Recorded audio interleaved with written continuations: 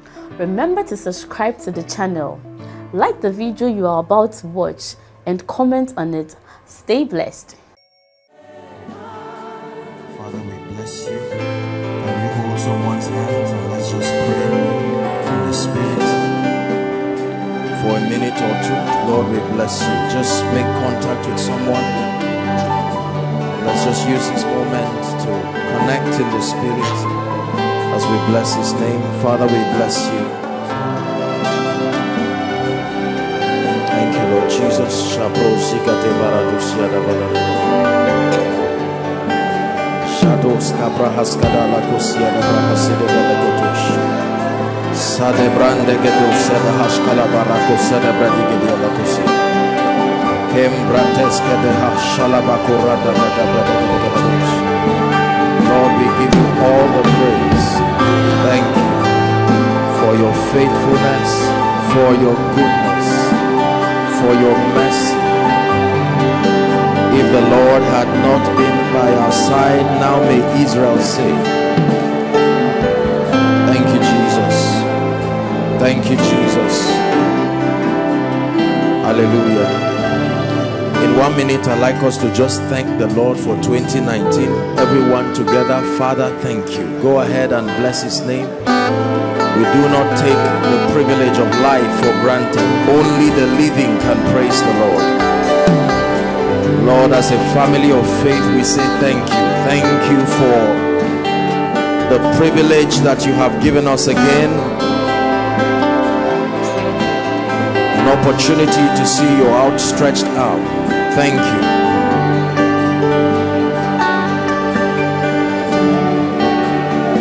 Hallelujah. Praise the Lord. Father, thank you for another opportunity. Thank you for life. Thank you for your grace. Thank you for your mercy. Thank you for your power. Thank you for wisdom. Thank you for access. Thank you for victory. We give you all the praise. Thank you for koinonia. Thank you for what you are doing. Lord, we do not take it for granted. We celebrate your faithfulness in our midst.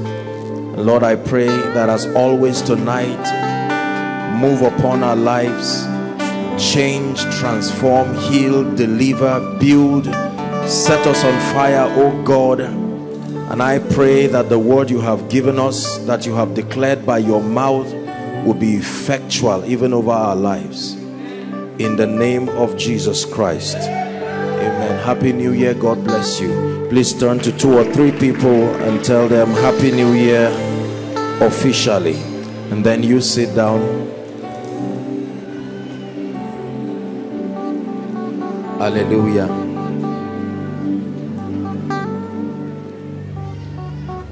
It's good to see everyone. We bless the name of the Lord. We'll get straight to the business of the night. We have a lot to do. Genesis chapter 17. As it is our culture here, every first service of the year, we take our time to just open up the prophetic word given to us. May I remind us again that the prophetic words that we bring by the Spirit, they are not just human concoction to keep, the pressure on leadership to make sure that you have to bring a word. I was sharing with the leaders that if God did not say anything, we would just continue the last thing he said. Hallelujah. And sometimes I know that we can make a lot of ritual out of these things. So there's all kinds of pressure on the man of God. What is God saying? And then sometimes we just scout through all the things we believe he had said in time past and look for what our ministry has not captured. We have not done open heavens. Oh yeah, let this year be. But next year is open, you know, all of that. And then you find out that what you claim God said does not come to pass, because he's only committed to defending what he really said. Hallelujah. And we thank God for the hearing ear and the seeing eye. Genesis chapter 17, the year of extraordinary fruitfulness. Verse 6, and I will make thee exceeding fruitful, and I will make nations of thee, and kings shall come out of thee. We're reading to 8. And I will establish my covenant between me and thee and thy seed after in their generation for an everlasting covenant, to be a God unto thee and to thy seed after thee. The last verse. And I will give unto thee and unto the seed after thee the land wherein thou art a stranger, all the land of Canaan, for an everlasting possession, and I will be their God. Hallelujah. God directs people by making a commitment through his word. God's word is his bond, and he commits himself to you by giving you a word. The word of God is a representation of his integrity upon your life. Hallelujah. It's important for us to understand this, that when God's word comes to you, then you have an assurance, a token of certainty that he surely will deliver as spoken. His hand will always follow where his word goes. You can find where the hand of God is moving by knowing where his word is going. Hallelujah. There's no point guessing where the power of God is. Wherever the word of God, the light, the illumination that comes from his word, that place, according to scripture, is the hiding place of his power. So you can know where God's power is. If God says, I am the Lord that healeth thee, then you can know where the power of the Lord is channeled, and you can know what dimension of operation he wants to bring and birth. So when God gave this word, for me, I think I spent a whole day just praying and crying this revelation. You know, many times, even us men of God, sometimes we can be victims of the tradition. It's good to think about the people a good shepherd lays down his life, but many times we don't take out time to believe what God said ourselves. Hallelujah. I took out time and prayed my life out on this word because I believe for myself. I believe for the ministry. And my assignment is to guide you by the Spirit tonight to connect truly with what God is saying, not just to be aware that he said it. Hallelujah. God lives in the realm of eternity. Please follow me tonight. But his operation with men is fragmented into times and seasons. Are we together now?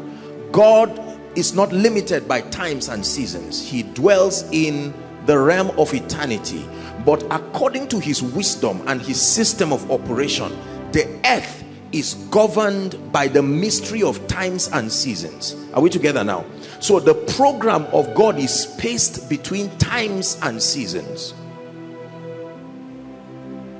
and the Holy Spirit is mandated to supply the grace, the illumination, the empowerment that is required to maximize seasons. So the moment the word of God is released, the Holy Spirit now begins to hover around that word, and then by extension upon whoever receives that word. If you do not receive the word, you do not qualify for the hovering of the Spirit.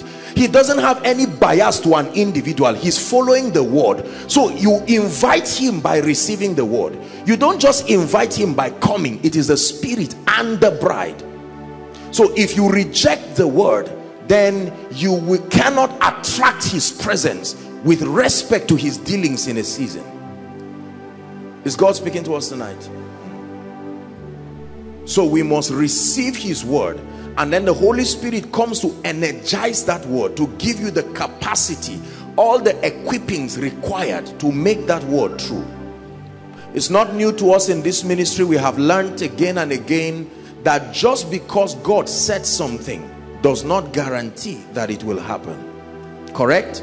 It says, forever, O Lord, thy word is settled. Not in your life, it is settled in heaven. It will take you engaging the relevant mysteries of the kingdom to make it in earth as it is in heaven. Are we together now? And so it says, I will make you exceeding fruitful. I will cause nations to come out of you. It says, kings will come out of your loins. Blessed be the name of the Lord. We'll just walk through a few scriptures and then I'll begin to explain, give us some instructions, and we pray tonight. Blessed be the name of the Lord. Genesis chapter 35, please, and verse 11. From the rising of the sun to the setting of the same, we give you God. From the rising. I want you to look at that scripture.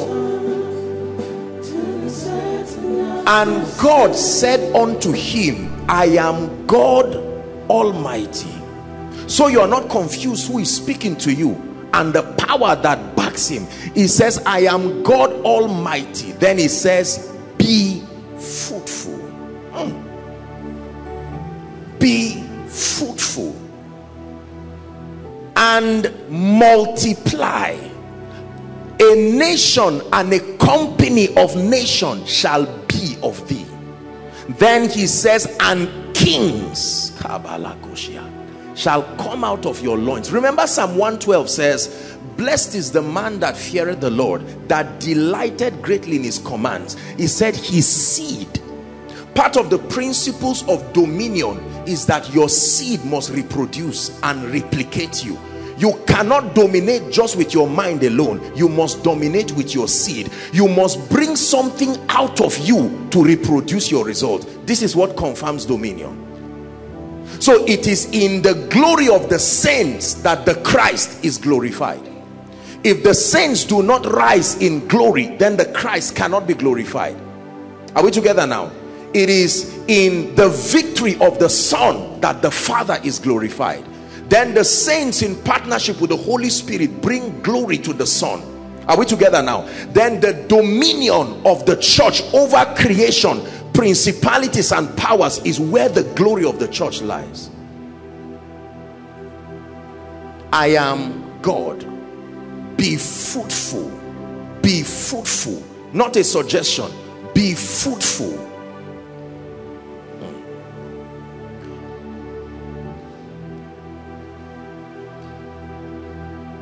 Two more scriptures. Psalm 1 and verse 3. Popular but powerful scripture. Psalms chapter 1 and verse 3. The Bible says, and he shall be like a tree planted by the rivers of water, that bringeth forth his fruit in his season, and his leaf also shall not wither, and whatsoever he doeth shall prosper. He shall be. He's trying to paint the picture of a kind of man that God is describing, and he's saying that man will be in the similitude of a tree that is planted by the rivers of water. You know, sometimes when you study the Bible, try to understand what God is saying. It didn't say by that is planted by the rivers. He said the rivers of water. Then he says that he brings forth his fruit in season, and his leaf does not wither, and so whatever he does prospers. One more scripture. John chapter 15 and verse 8. Just give us King James. If we can have amplified, that would be fine. John 15 and verse 8. Now this scripture is very powerful. The Bible says, when you bear or produce much fruit, my Father is honored and glorified. So there's no point being confused as to how God is glorified.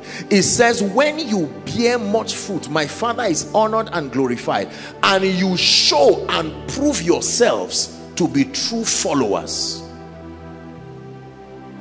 So fruitfulness is a demonstration, is a validation that you were truly mentored by God, is proof that you are part of him. Are we together now? King James says, herein is my Father glorified. Herein, this is how the Father is glorified, when you bear much fruit. And it says, by so doing, so shall ye be my disciples. Blessed be the name of the Lord. 2 Corinthians chapter 9 and verse 8. Paul was teaching on the principle of sowing and reaping, and then he said something. He says, and God is able to make how many? That means grace is in dimensions. The Bible didn't say God is able to make grace, all grace.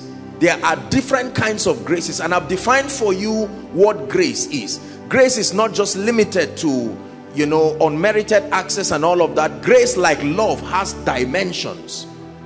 I define grace as every good and perfect gift that comes from above. Every possibility given to the saints that is only routed in Christ is called grace. So anointing is grace. Are we together now? Victory is grace. Wisdom is grace.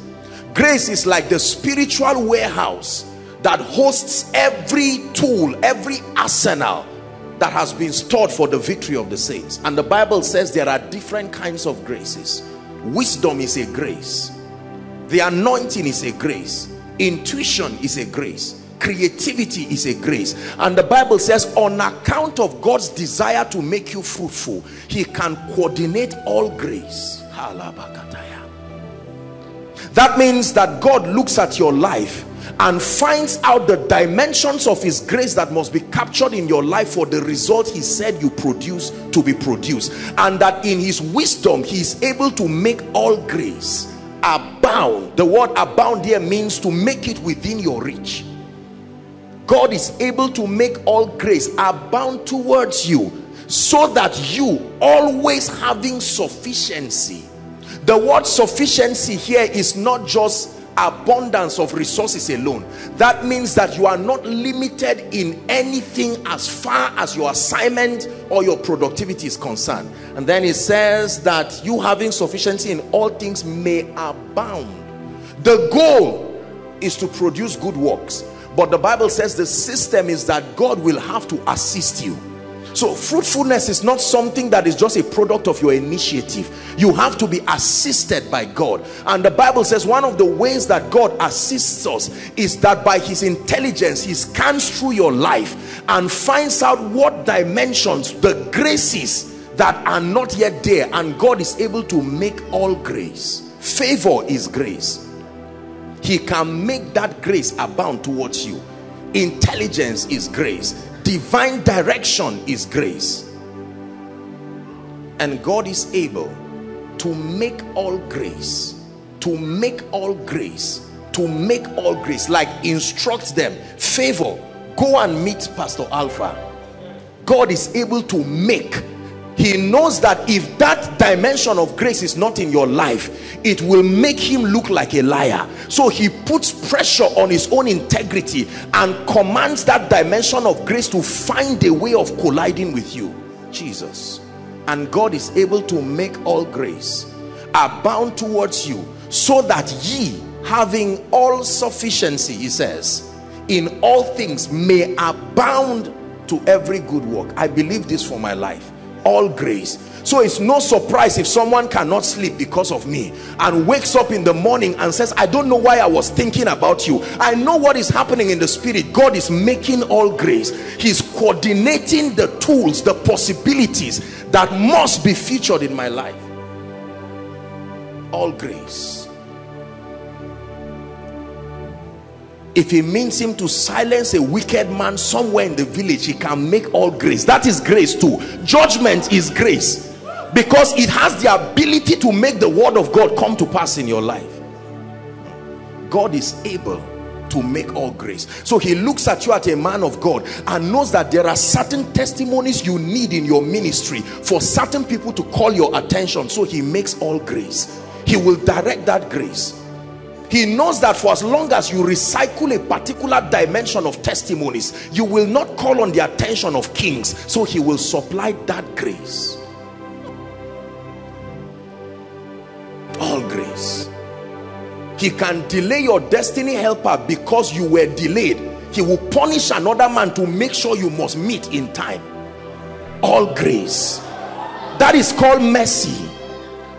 All grace. You were supposed to run fast, but you slowed down. Then God makes another man to slow down, to wait for you because you have to meet. All grace.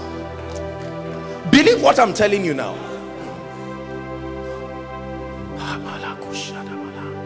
My brothers and my sisters, whoever receives this privilege from God is a sign and a wonder. You will look at such lives and marvel. God is able to make all grace. God gave me a revelation of this scripture in my time of retreat, and I didn't know what to do with myself again. To make all grace. All grace. I sit down and I discern that you are thirsty. And whoever has water within your vicinity is in trouble because one man is thirsty. I make sure all water find the way, whether it's from a well, whether it's from rain, whether it's from a factory producing water. I know you need water, so I will coordinate. Grace is a force. It can make things come to you. If God knows you need the ministry of men, he will make all grace. All grace. They will come to you and wonder why they are there. You will know they didn't bring themselves.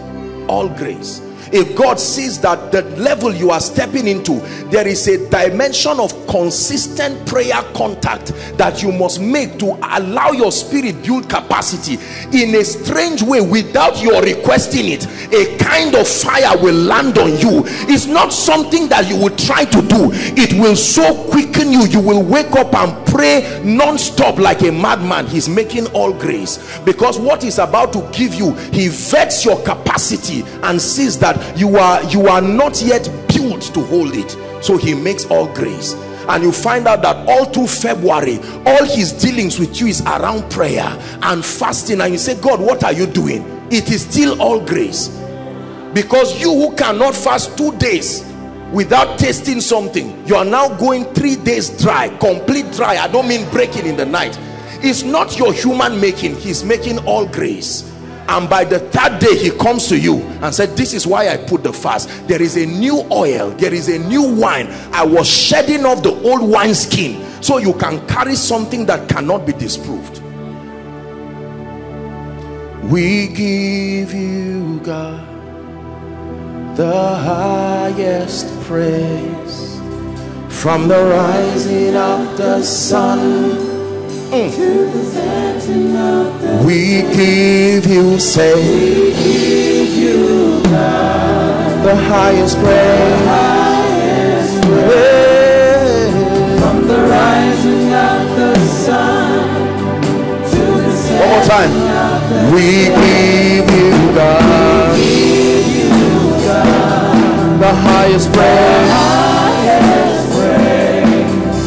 from the rising of the sun to the setting of the you had the testimony of the gentleman here, that an angel can stand up and give you a number. All grace. He found out that every man he instructed to honor you disobeyed, and he said, no, not even men will stop me. If they will not praise me, I can raise stones. Let me tell you, it's a fearful thing when God becomes desperate over a man. It's a fearful thing to see, that the jealousy of God becomes directed towards a man. Clear the way for that man, because there is nothing you can do in time that can interrupt. Listen, I want you to get this. I'm showing you the implications of receiving a prophetic word. The Holy Ghost is not looking for a man. The Holy Ghost is following where the word is. So if you receive the word, you attract his attention, and once he comes, that place where the word has been received becomes the center of his activity until the word achieves what it came to do.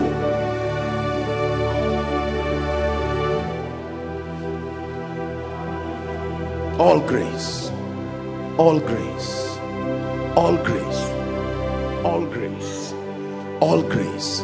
No matter how he would do it, if it means him overturning, all grace must reach you. There's something in biology called trophic movements. Remember, we were taught something like that. There's geotrophism, there's phototrophism. It's a system by which plants insist until they grow. So if you bend a plant in a way and it needs sunlight, it will find a way to squeeze itself until it receives that light. If you close it, how many of you have seen trees break fence by the root? Because they need to spread. They were not designed to be confined, and whoever made a mistake and put a fence on it, it will keep quiet, like it won't shift it until you see the fence cracking. How forcible are right words. They will push every barrier until the word of God prevails. So if God has told you, man of God, this is your season of appearing, I tell you, forget about whoever likes you or doesn't like you. It's a joke. When his hand rests upon you, he will station all your destiny helpers in a meeting where he will so lavishly anoint you. When your enemies testify of God upon your life, you have won. You have won. Because the testimony of your enemies is more believable than that of your friends. Their enmity validates the truthfulness of what they are saying. I don't like this pastor, but my God, I saw it by myself. This is the hand of God.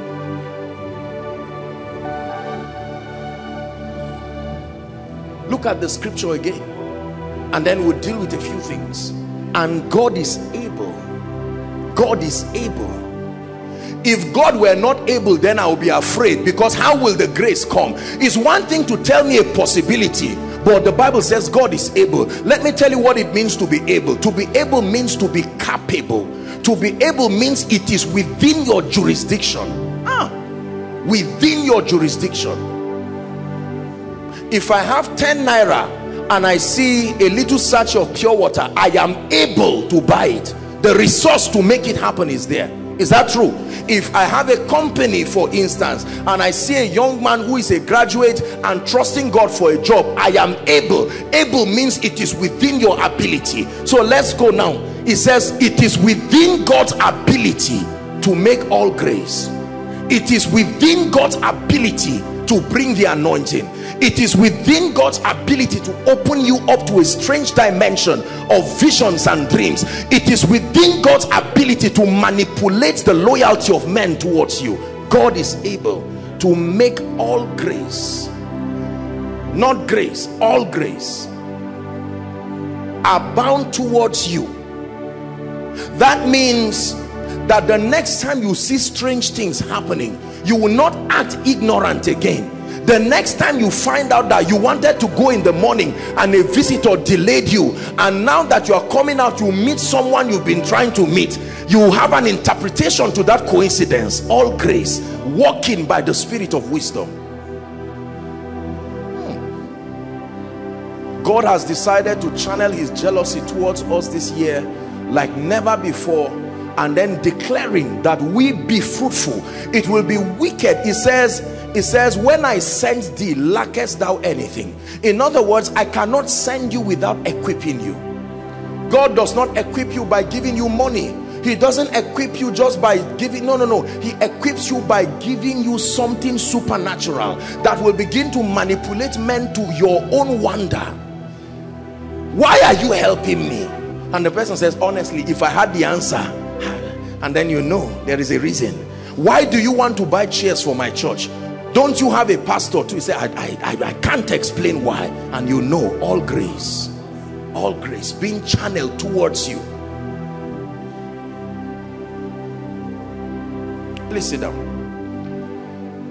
So by the Spirit of the living God and by the illumination of God's word, we know that he is bringing us into a season of extreme productivity. He's bringing us to a season of influence. He's bringing us to a season of increase. He's bringing us to a season of unusual results.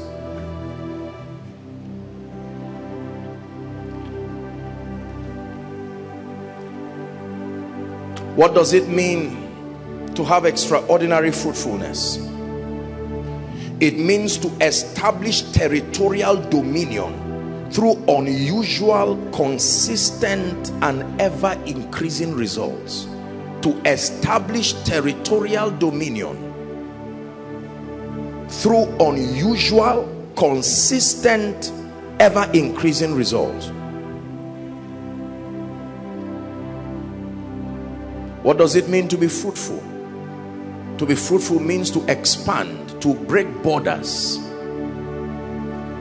to venture into virgin horizons, dimensions never thought possible.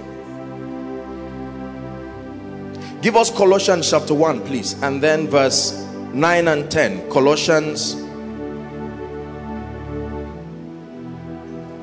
1, 9 and 10. Very powerful scripture. It says, for this cause we also, since the day we heard of it, do not cease to pray for you, and to desire that ye be filled with the knowledge of his will, and in all wisdom and spiritual understanding. 10, that ye may walk worthy of the Lord unto all pleasing, being fruitful in every good work, and increasing in the knowledge of God.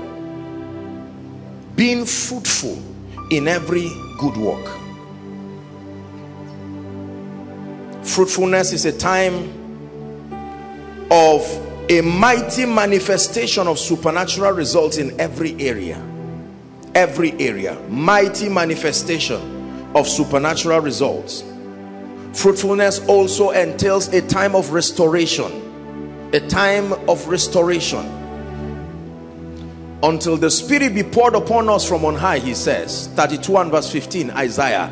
Then he says that the desert land be counted for a fruitful vine, and a fruitful vine for a forest. Until the Spirit be poured upon us from on high. It's a time of restoration. Extraordinary fruitfulness entails a time of great favor. Great favor. One of the evident graces that should be at work in the saints when God declares fruitfulness. Let's look at the keys very quickly. For every door we desire opened in the Spirit, there are keys. I'm going to give us two keys tonight very quickly that will control our experiencing extraordinary fruitfulness. Number one, the first key is embracing the ministry of the word. Please write it down.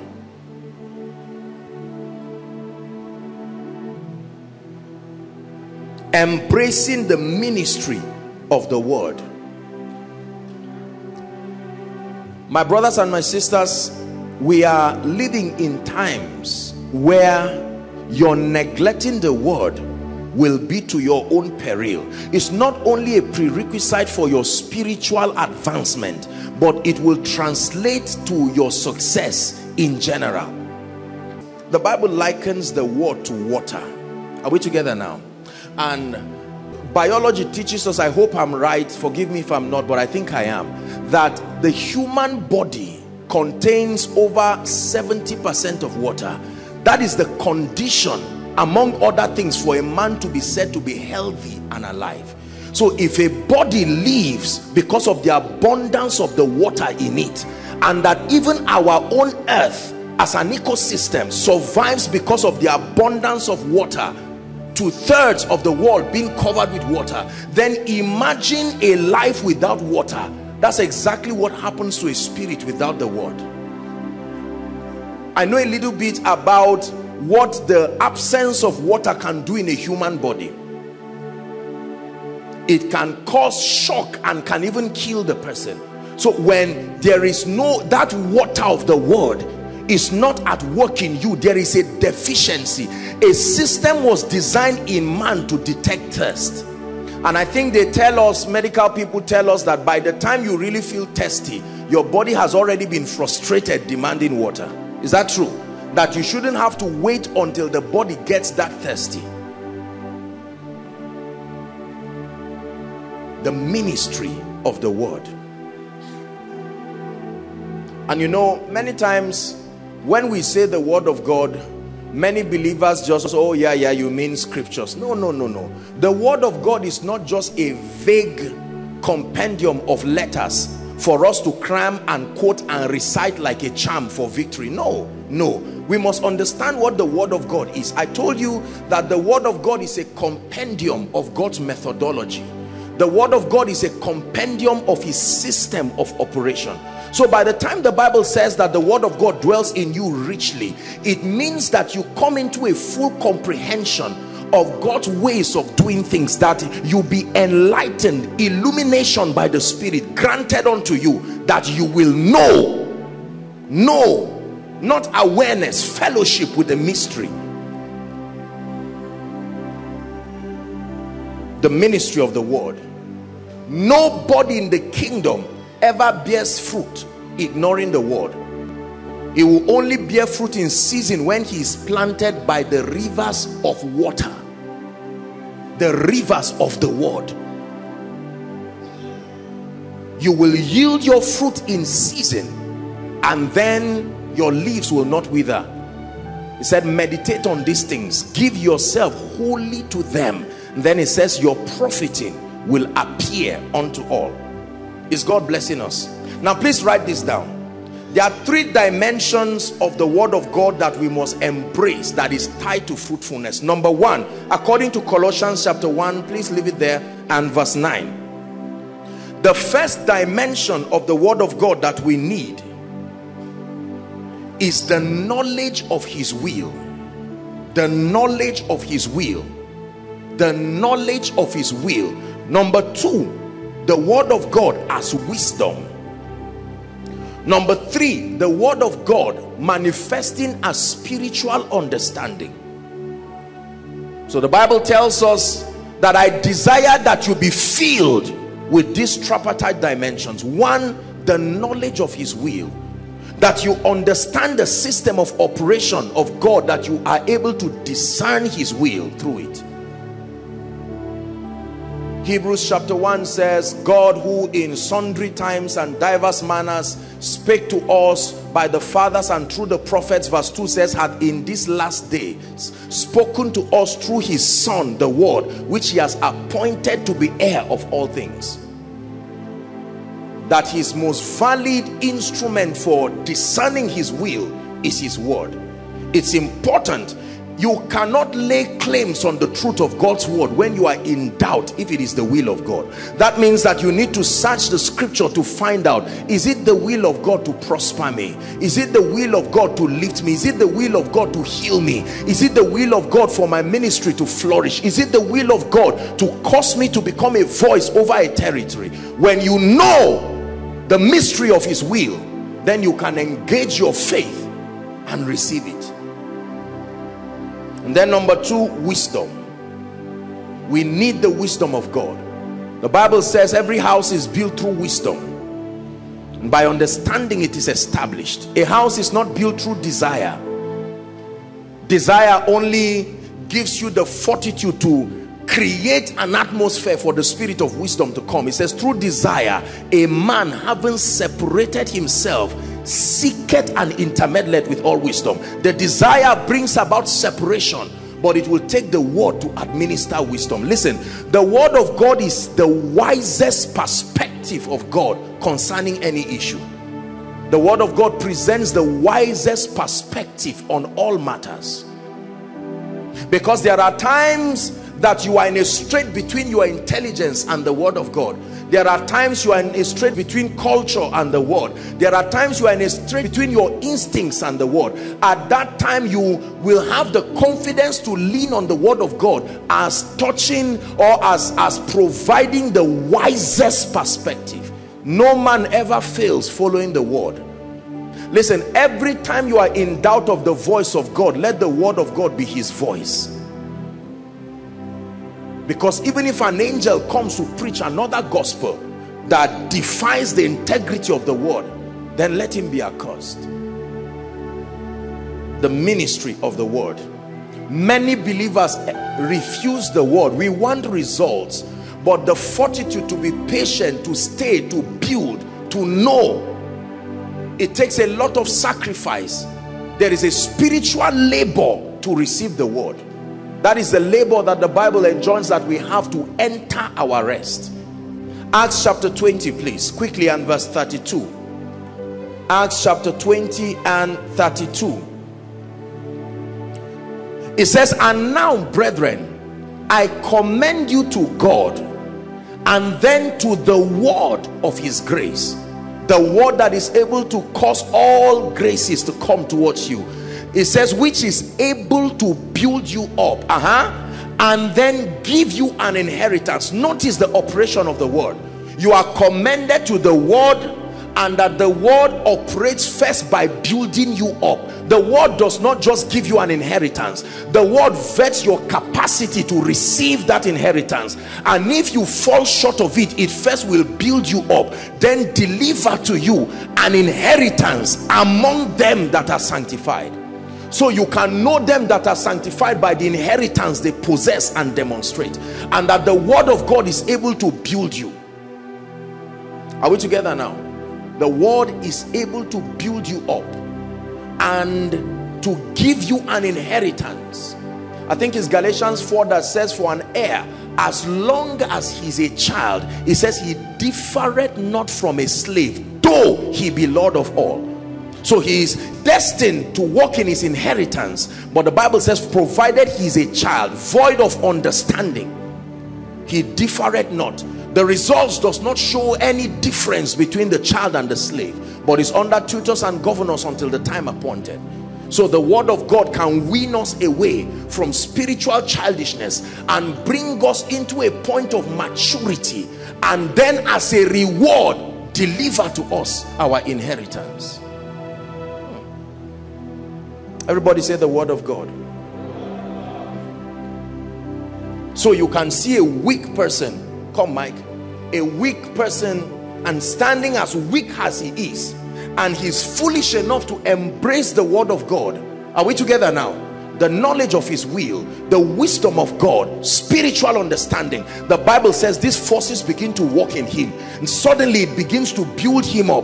It builds him by transforming his mind, recalibrating his understanding, giving him God's perspective. So he is now put in a position where he's able to rise above culture, rise above the sociological context of men. His viewpoint becomes the word of God. And then the Bible says, to prove to you that he stayed in the school of the Spirit, he is given an inheritance among the sanctified.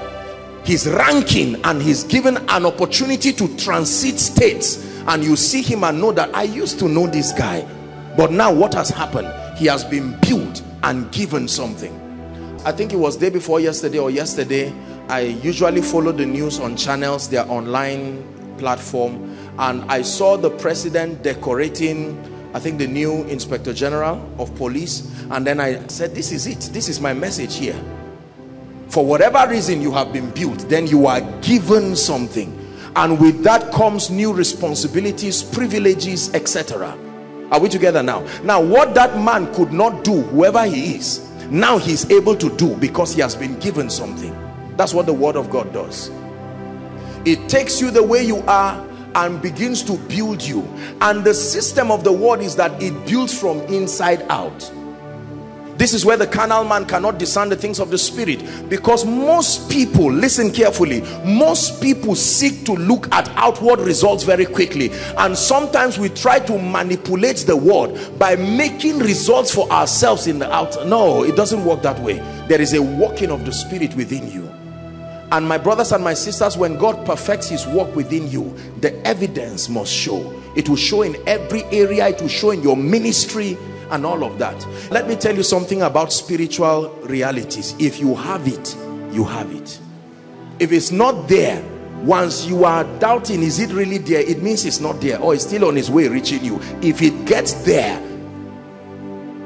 then it will show it's true. Are we together now? The word is able to build you. That means one of the ways the devil is going to try to destroy you is to create whatever formula he can create to alienate you from contact with the word. And you will be surprised that one of the ways the devil can distract you is even to give you a Bible. You will think just because you are holding a Bible, he gives you a word. He can wrap you up in religion so that you are ever learning but never coming to the knowledge of the truth. You will continue to flatter yourself that just because your eyes continue to make contact with a book produced by Zondervan or Whitaker House, you will mean that you are growing in the word. It says ever learning. He saw the scribes and said, ye search the scriptures, for in them you think you will find life, and you will not come to me.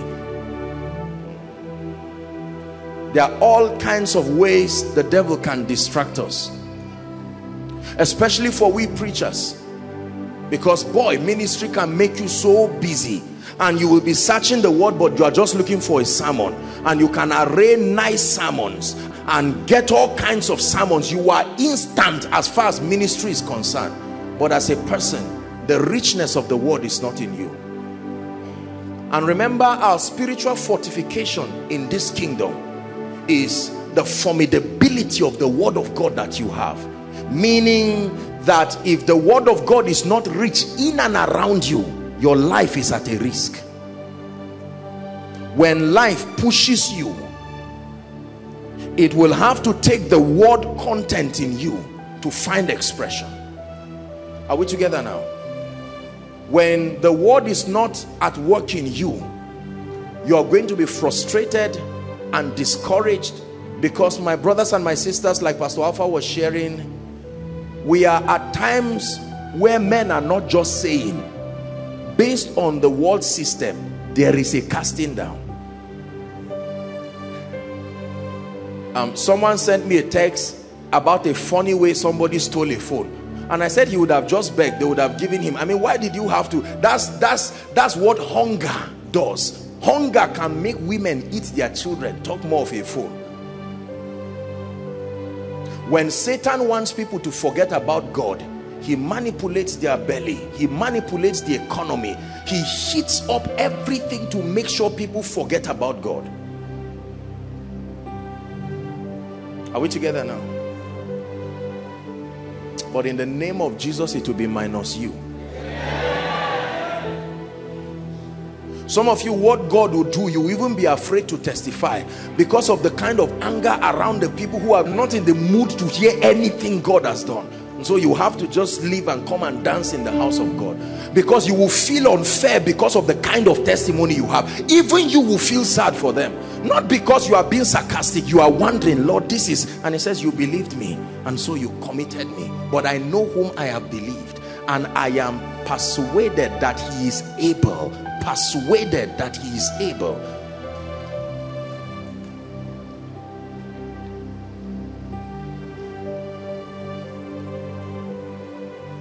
John chapter 15 and verse 16. I was preparing this and the Lord gave me a powerful revelation.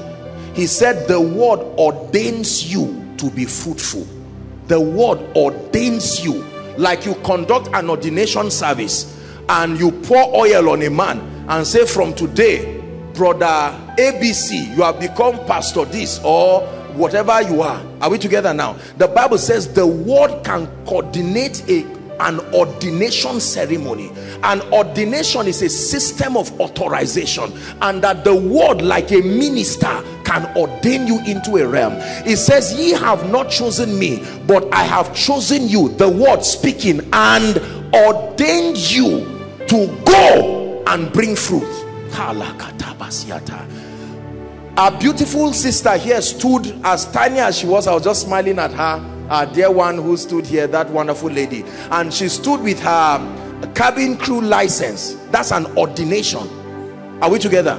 Yes. If you try to harass her around an airport, even if she's not employed yet, she's able to tell you, no, I'm a licensed this and that. That means I have received the authorization, because these gates are still there. Remember our old gates.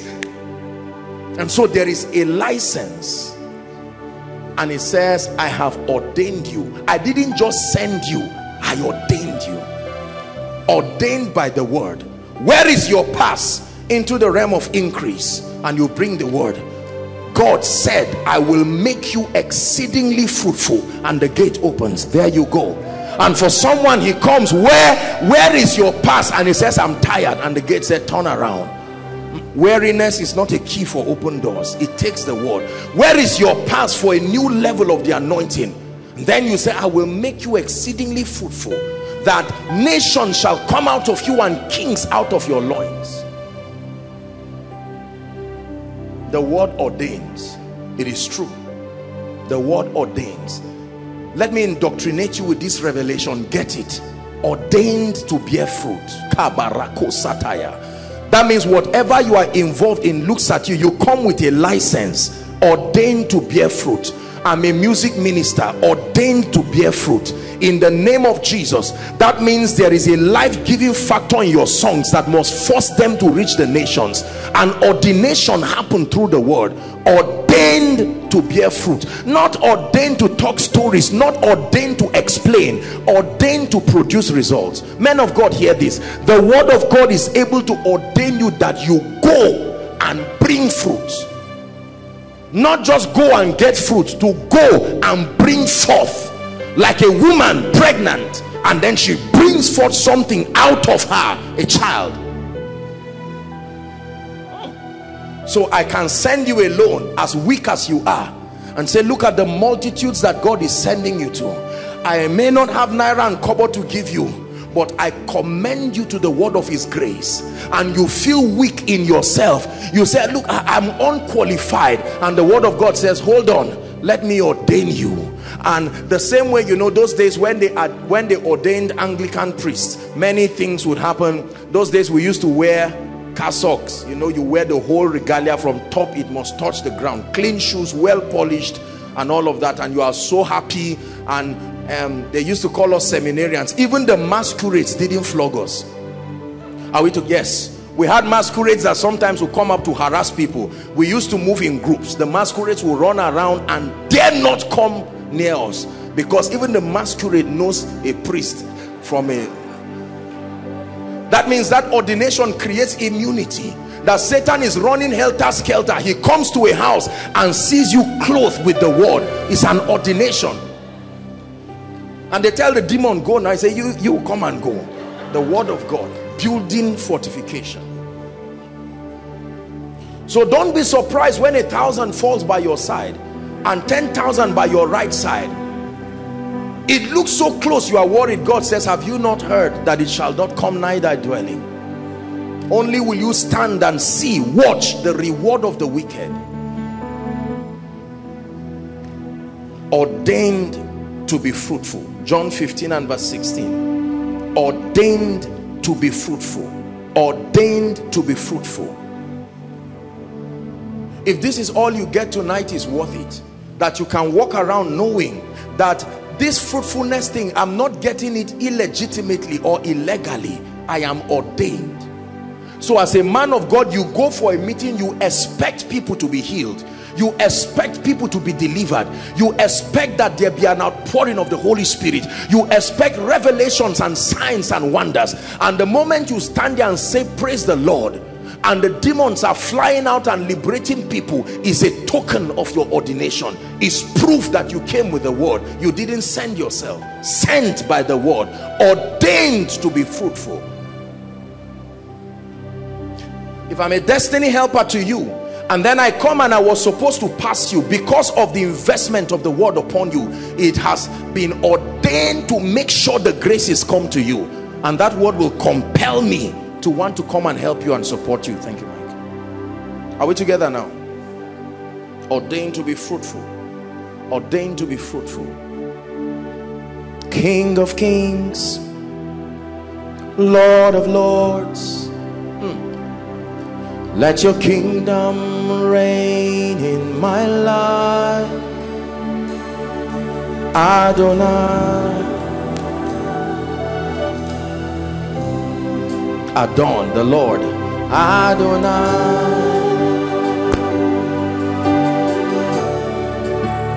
let your kingdom come. It's our prayer. Let your kingdom come. Number two, the second key is the ministry of the Holy Spirit. Not just the ministry of the Spirit, the ministry of the Holy Spirit. The second key to being fruitful is engaging the ministry of the Holy Spirit. Zechariah chapter 4 and verse 6. Popular but very powerful. Zechariah chapter 4 and verse 6. Then he answered and spake unto me, saying, this is the word of the Lord unto Joshua Selman, saying, hallelujah, not by might, otherwise some of us will not be strong enough, nor by power, but by, not the Spirit, my Spirit, saith the Lord. The Spirit of the Lord, the Spirit of the Lord. That this fruitfulness will not be by might, that this ministry exploits will not be by might. Are we together now? By human empowerment, not by power, he says, but by my Spirit, saith the Lord. But by my Spirit. This miracle will not happen by might nor by power. The testimonies that many of, let me tell you this, truly speaking, and I submit to you, if you find your feet here, then you must testify. It's true. It's a grace. There's nothing to be angry about. It's a grace. We read there that God is able. Are we together now? Look at the gentleman that an angel called him, gave him this. If he didn't have a job, you would think he's lying. And he called the name of the place. You can go and verify.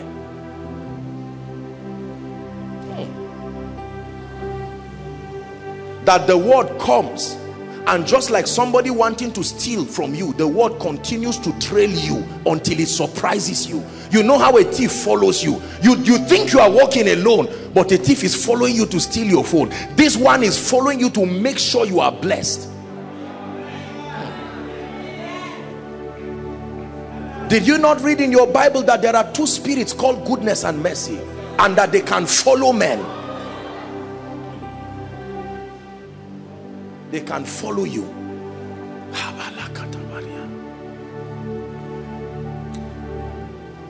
Do you know, honestly, I pray that you believe what I'm saying, and my brothers and my sisters, you will sit back and wonder at life, and you will become an evangelist by force, begging people to stop wasting their time and say, look, come, there is a fountain of living water. The way you are going about it is going to end you in frustration. Come, I have found. When you encounter the word, when you encounter the Spirit, you must be a testifier. The woman said, come see a man. I know you are not interested, but I'm begging you. That's the reaction to a man who becomes marvelously helped by God.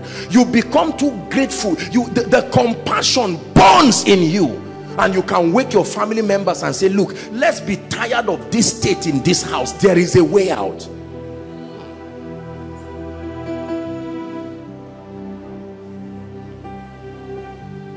The ministry of the Spirit.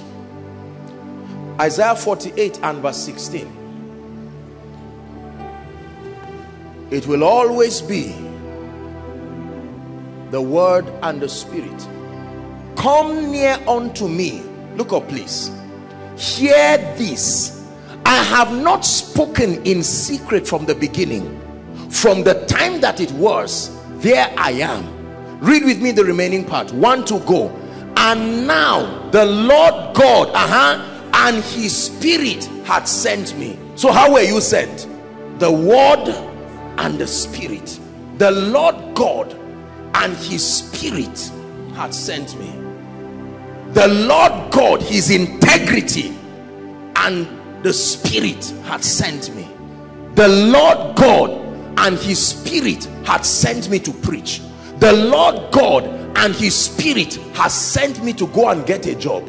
The Lord God and his Spirit. There are testimonies that if you don't believe the word, you will think people are lying. You will even be angry before the testimony finishes and say, is it really true? The Lord God and his Spirit, not a politician, his Spirit. The last time the Lord and his Spirit came together, that collision brought the recreation of the earth. Genesis chapter 1. Don't turn there, just hang on here. The Bible says, in the beginning God created the heavens and the earth. It says, now the earth was dark and void and formless, and then the Spirit of God hovered around the face of the waters. Verse 3, and Elohim said, light be. And the breathing of the Spirit and the word ensured that God said it and he saw it. And he didn't just see it. You can see it and see what is bad. He saw it and he said it is good. The Lord God and his Spirit. I have carried this consciousness for many years, and I pray, I don't know the formula God will use to make this real for you, but I truly pray that it happens to you, especially for those of us who are in ministry. The Lord God and his Spirit. The Lord God and his Spirit. The Lord God and his Spirit. When God goes with you, worship team helped us and sang the other time that when he holds your hands, everything becomes possible. I know we sang it as a song, but you must find a way of believing it. It is true. The Lord God and his Spirit. With God, all things. With God, your music ministry possible. With God, even the enmity of all people that came from your background and know you and know your family and have kept prophecies in advance because they are so sure you will not rise. You will be just like your father and your mother. And the Lord God and his Spirit changing the writings, blotting out handwritings, rewriting truths. The Lord and his Spirit. But for his Spirit and his word you would fail. But the Lord and his Spirit, you were supposed to fail, but his rod and his staff comfort you. They lift you up. The Lord God and his Spirit has sent me. Walk in that consciousness. I am not sent alone. Number one is that I am sent. Two, I am not sent alone. The arsenals that were sent with me is the word of God and his Spirit. The Holy Spirit is powerful and wonderful. The Lord God and his Spirit. When the Spirit of God came upon a young lady called Mary, the Bible declares that supernaturally she said, how shall these things be, seeing that I know not a man? And it says that the power of the highest, the power of the highest, a woman who was not qualified to be fruitful, but when the power of the highest came upon her, she left the rest to that power. Hers was to believe and say, be it unto me. The dynamics of how that one happened, leave it to the intelligence of the Spirit. The same way the power of God will overshadow you, and you start something that is laughable, and by the third month everybody sits in wonder and says, what has God done? The Lord God and his Spirit. Acts chapter 10 and verse 38 says how God anointed Jesus of Nazareth with the Holy Ghost. Anointed Jesus of Nazareth with the Holy Ghost. Anointed Jesus of Nazareth with the Holy Ghost. Leave the power part. Anointed Jesus of Nazareth with a person, the Holy Ghost. You can't do ministry without the Holy Spirit. No. You can't understand the Bible without the Holy Spirit. I can tell you this, when it comes to understanding scripture, there is very little of your creativity and education, quite honestly, that plays a role. You will need the illumination of the Spirit. Are we together? Elihu said there is a spirit in man, and the inspiration of the Almighty, there is a spirit in man. There is a spirit in man. Without that spirit, there is no inspiration. There is a spirit in man, and the inspiration, the breath of the Almighty maketh men of understanding. You can't just understand. No. Understanding is the Holy Spirit living out his intelligence through your mind. So you sustain capacity that is not fair for humans to have. The same way a spirit possesses a man and begins to live out its characteristics through the faculty of that man, God is able to come upon you as the spirit of understanding and open up your fortitude to comprehend in an unusual degree and an unusual dimension. Bible study only aids it, but it does not create it. This one comes by the Spirit. Is God speaking to us tonight? Please give us John 16 and verse 12 and 13, and then we'll quickly go to the instructions that the Lord will have us. I have yet many things to say to you, but ye cannot bear them now. Jesus is speaking about the ministry of the Holy Spirit now. How be it, when he, the Spirit of truth, that means I can trust every information that comes from him, regardless of what my mind says. The Spirit of truth is come. He will what? Guide you. He will. What does it mean to guide? To coordinate you, to make sure you are within the jurisdiction of truth. He is able to coordinate you, define boundaries, so that you always stand in a position of truth that becomes an advantage. The Bible says he shall guide you into all truth. All truth.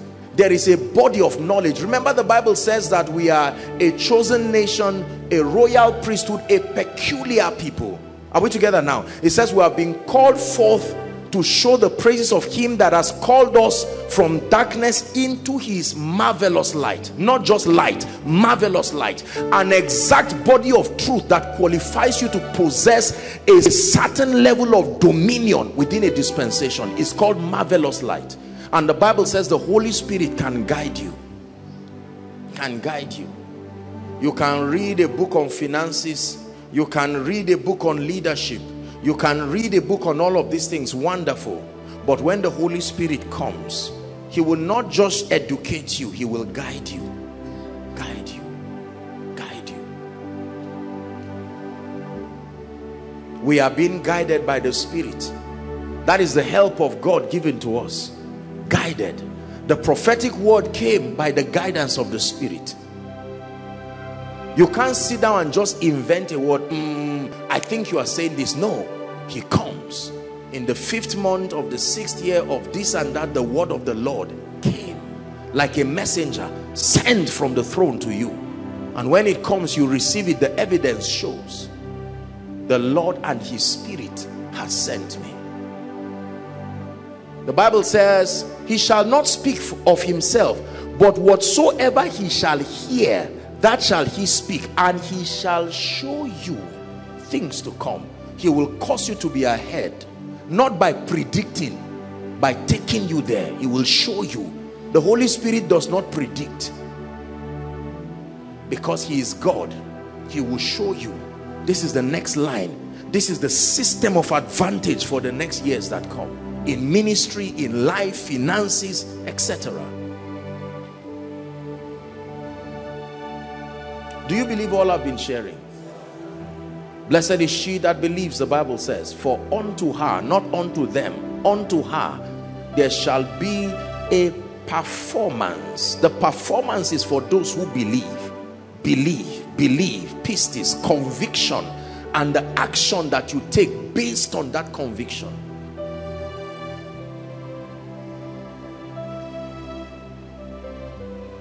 The ministry of the Spirit and the ministry of the Word.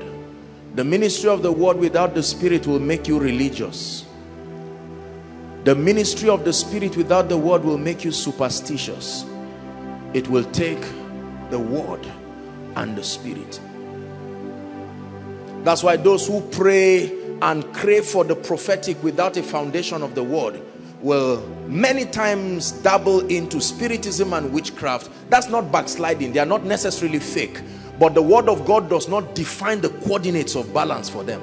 And so you find out that they can dabble into what they themselves don't understand. Just because it's supernatural, they will give the credit to the Holy Spirit. Whereas the spirit of a man can be exposed to the influences of multiple spirits. So it's possible for the Holy Spirit to coexist in operation with other spirits, not necessarily in your spirit man. They can find expression around your faculties and you produce varying outcomes.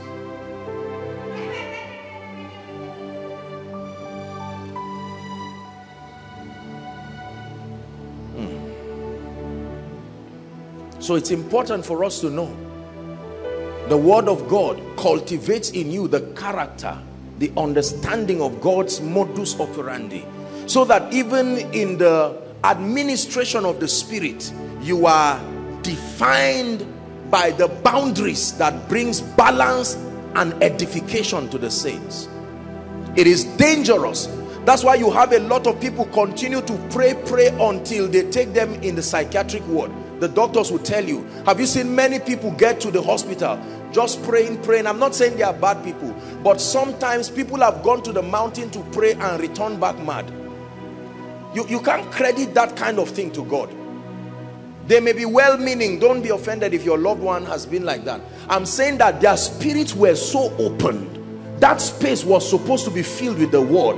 But see, every time Satan sees vacuum, he doesn't leave it alone. He's obsessed with space. If he finds space anywhere, space through ignorance, space through zeal without knowledge, he's a welcome guest, invited or not. So when you begin to build capacity, it's like borrowing vessels and leaving it empty. He will quickly come. Are we together now? And then those who continue to study scripture, they pride themselves because the knowledge of the word has an intellectual dimension, and the intellectual dimension itself is rewardable. Are we together now? As a theologian, as an intelligent person, when you speak to people who are educated, your ability to conjure thoughts that make sense, it makes sense to civilization, it makes sense to the context of men. So you will think that just because you coordinated yourself well intellectually, that means you have delivered according to the Spirit. No. That's why Jesus looked at the scribes and the Pharisees and says, ye err not knowing the scripture. They thought it to be an insult because they believed they were better scripturally educated than Jesus himself. I mean, these guys had the proofs of the entire Torah in their minds. They would recite it verbatim. And Jesus said, you are still in error. They felt offended. Don't insult us. We are the doctors of the law.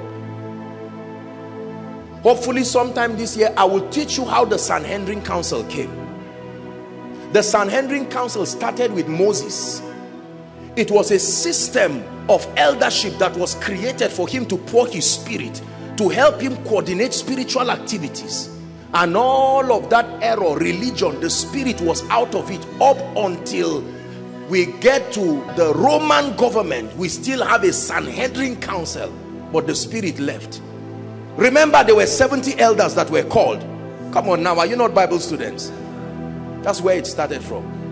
Now, in the New Testament, the one who instructed it, they have been so organized, they don't even know him again. Who are you? We have been in this ritual for decades. We inherited it from our fathers. And Jesus said, no wonder. No wonder. Just because a thing is very long does not mean God is there.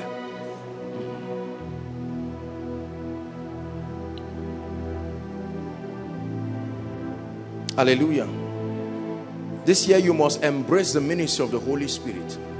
The ministry of the Holy Spirit is not for preachers. The ministry of the Holy Spirit is not for those who want power. You know, that's the description that we have in church. You want power, they say go and watch Benny Hinn. Go and watch this, go and watch that so that you get power. No. The Holy Spirit was given us an advantage, the advantage of the believer. Hallelujah. Right where you are seated, I want you to pray in 1 minute. Lord, I open myself to your word. I'm tired of shadow boxing. I truly open up myself to your word, the ministry of your word and the ministry of the Spirit. I open up myself to the ministry of your word. Let your word culture me. Let your word train me. Let your word mentor me.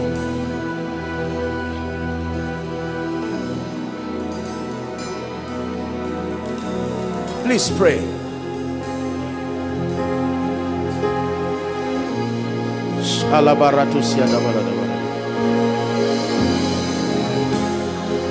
I commend you to the word. I commend you to the word. I commend you to the word of his grace that is able to give you,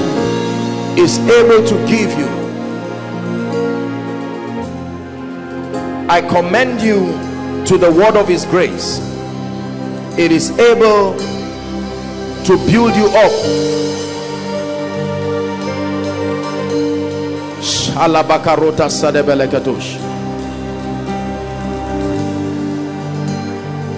Fruitfulness.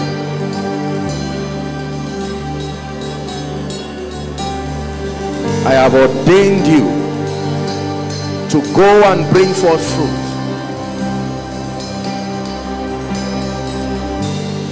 Hallelujah. Praise the Lord. Now, very quickly, I want you to listen to some instructions, 7 of them.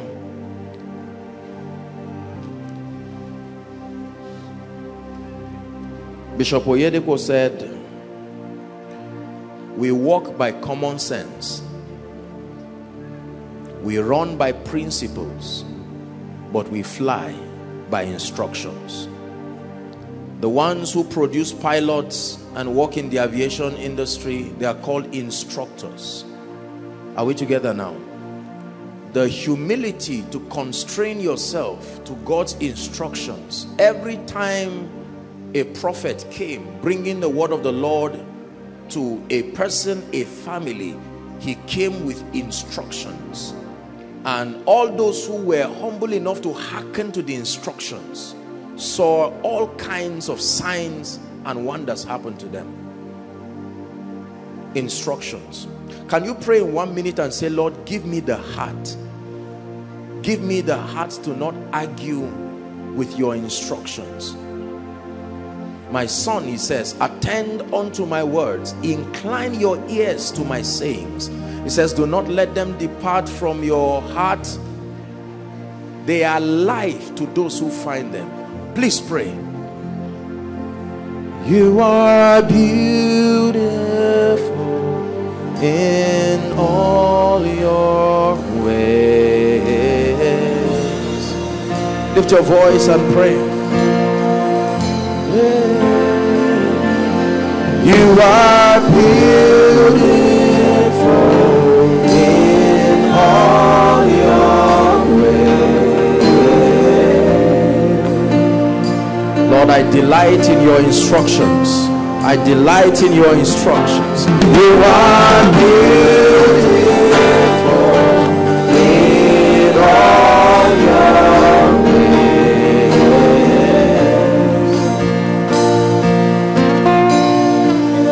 Hallelujah. Please write this down.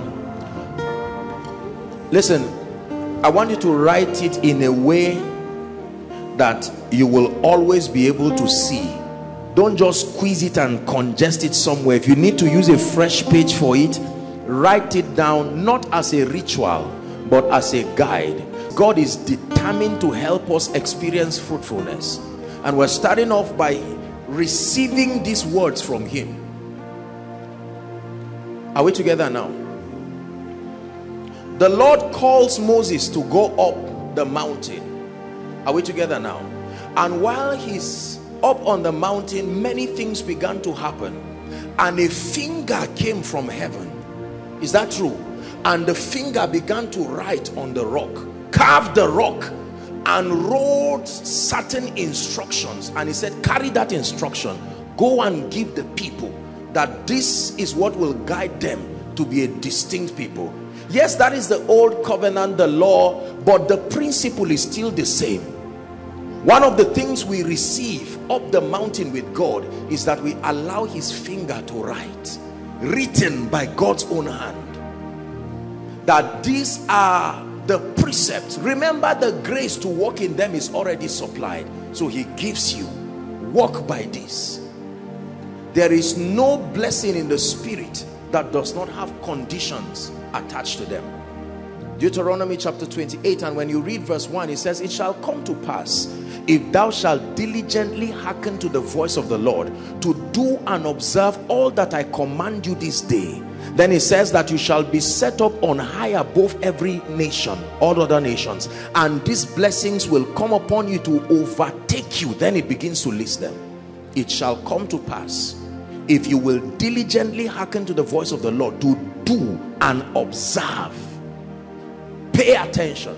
Number one, the first divine instruction for us for this year: be intentional about your spiritual growth and progress. Instruction number one: be intentional about your spiritual growth and progress.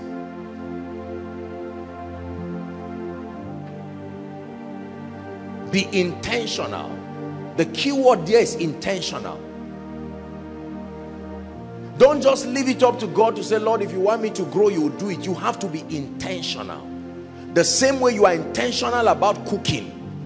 You take the rigor of going to the market and nothing will stop you, not even your hunger. You get to the market and patiently search out everywhere till you find the ingredients.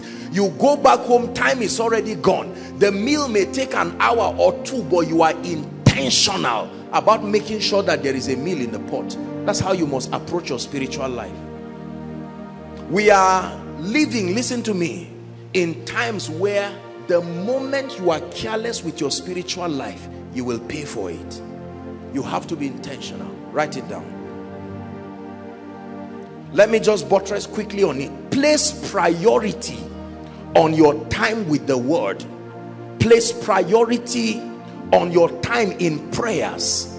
Place priority on your time in corporate fellowship.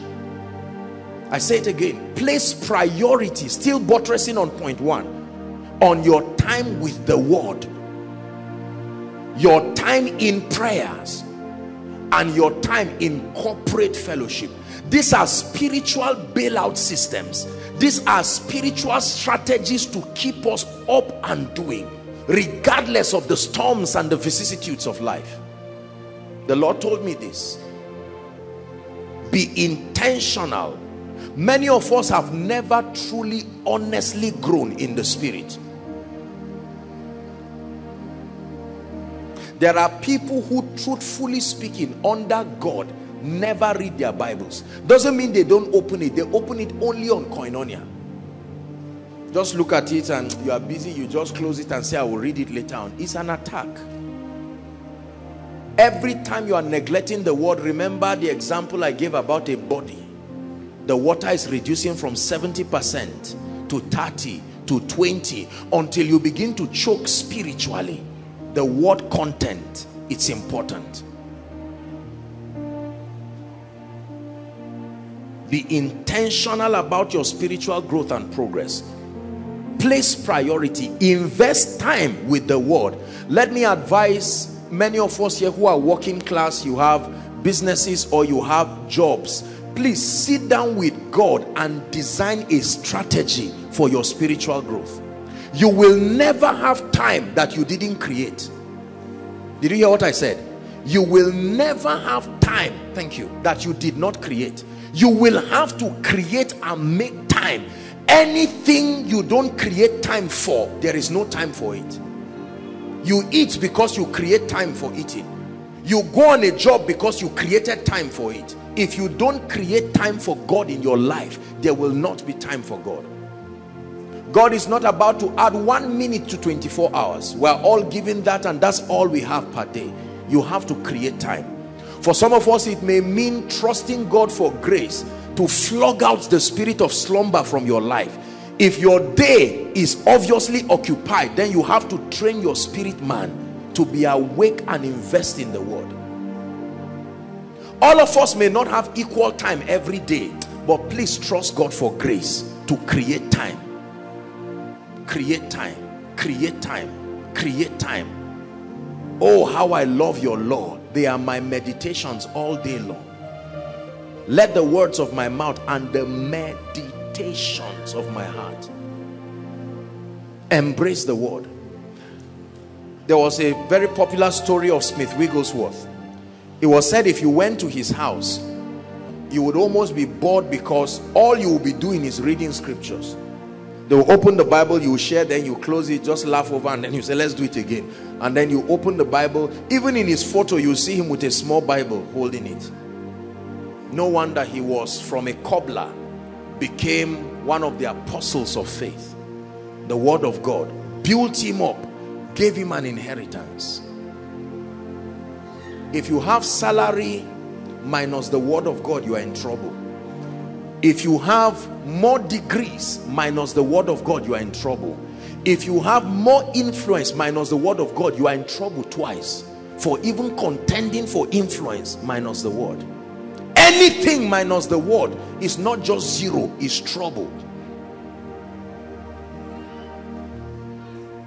Be intentional about your spiritual growth and progress. For some of us, you have not yet agreed on a place for prayer with God. I mean personal prayer, not just Tuesday prayer with prayer band and prayer here in Koinonia. You need to go the extra mile. Some of us have roommates and friends, and of course you don't disturb and distract people. If you trust God and cry, the Holy Spirit, you know, the way believers seek God now is very disturbing. People went out of their ways to found. There used to be in the campus those days, there's a place many of you don't know, it was called Lawn Tennis Court. People would come, some under the tree, some near a chair. They just pile a chair and you are passing. Sometimes you are passing, you want to quickly go and ease yourself. You hear somebody just praying there. In other words, don't near here. This is me and God. But now this obsession for convenience, please don't get me wrong. I'm not saying God wants us to be comfortable, but let me tell you the truth. If it is God you want to do business with, trust God for grace to conquer an excessive appetite for convenience. People used to pray in the rain falling. They would lie down and say, let it finish on me. And God says, you do this to express your passion? Not because that's the activity that gets God to you, but it's a token of your hunger and desperation. Please find a place to pray. Find a place to pray. There's too much distraction in our world. And don't get me wrong again, I know that I'm talking to a larger body of people. Don't get me wrong, I don't mean to be sarcastic. Manage social media. Are we together? Manage this. Some of us, even if there is nothing, you have to text, you have to check something. Let me check who is there now. Those things can eat up time. Time will continue to pass. Trust God for grace to stay with the word. Is there any problem while you are praying like this? No. This is the year of extraordinary fruitfulness. The rod of Aaron did not just bud, it was kept somewhere. Location mattered. Not anywhere. There was a place it was kept. Samuel was lying down close to the ark when he heard the voice of God. Anywhere is not where God meets with people. God is everywhere, but no sensible man meets with anybody just anywhere. You don't hold meeting at a junction where a mechanic is fixing a car and you say come for a board meeting. No. Atmosphere matters with God. It's true. If there is no place in your house, convert your toilet to an atmosphere. It's not insulting. At least nobody will disturb you when you are there. And you cry your heart, oh God, open my eyes. There is one thing I can see that will change my life. What is it? It's not just to pray and then you just pray and then say amen and you are going. God has not responded. Were you alone? You didn't believe he was there? They that wait doesn't mean they that fast. It means they that lie down there and say, Lord, I'm not going anywhere. God honors the faith of waiters. I have benefited from waiting. It's not every time you are talking and praying. Download worship tunes like this. Come and meet the worship team to set something for you like this, and all you are doing is just lying down and soaking in that presence. And then his word will come. He will send one word to you and it will light upon your family and your generation. He sent a word to Jacob. Listen, we win by the strategies we receive from the Spirit. There is something I must see to win. Joshua knew this and he refused to move until the circumcision was done. And here comes the captain of the host of God. He came to deliver the strategy. This is what you are going to do. Had the angel not come, Joshua would have been surprised at what Jericho would do for him. You know, the story makes it cheap. Cheap victories because of the strategy God gave, not because the matter is not serious. When God comes, he has the ability to deflate every mountain like a balloon. And you say, where is the mountain before Zerubbabel? Please learn to stay. Learn to stay. Learn to stay. Gentlemen, you want to be established. It's not all about just reading. I must make it. I must hustle. You need to lock yourself and say, Lord, one thing is needful. Open my eyes. What is it? It's painful to run around and merry-go-round and find out you still did not get it. His presence has value. Stay. You're a man of God. Stay. Don't just go around sending text messages. I know you may be well-meaning. Please invite me. You've seen me preach the other day with Promise. The other day I preached with Pastor Femi. I think you by now you know I'm a man of God. No. Stay and let there be a walking of the Spirit. It may be for days, it may be for months, but let me tell you, when you truly stay with God and he comes to you, you will be surprised what your life will become. Number 2, let's hurry up. Be intentional, second instruction, about building capacity. Underline capacity through proper exposure and useful word-based information. I will take it again. Be intentional about building capacity through proper exposure. You can underline the word proper. Exposure is a double-edged sword. Proper exposure and useful word-based information. There are all kinds of information on the internet that propose success, propose a good life. There is a maze of ideas swimming all around the internet, attempting to profess solution to the various predicaments of men. But heaven and earth will pass away, the Bible says, but only his word abides forever. Whatever information you grant access to your life like a drug, it must be vetted on the platform of the word. If it does not pass that test, my brother and my sister, don't waste your time, because you will still go through the rigor of taking it out again. Let it never even get there in the first place. Capacity. 2 Kings chapter 4 and 1 to 6. Don't turn there, just write it down. The challenge of the woman was an issue of capacity, not oil. The oil had potentials, but the vessel was small. So the oil reduced to assume the shape of the vessel. And the prophet identified it. He said, I know what is wrong. It's not necessarily a need for more oil. He says, go and borrow vessel. He said, borrow not a few. And she shut herself, and the oil continued to pour. And when there was no more vessel, the oil stopped.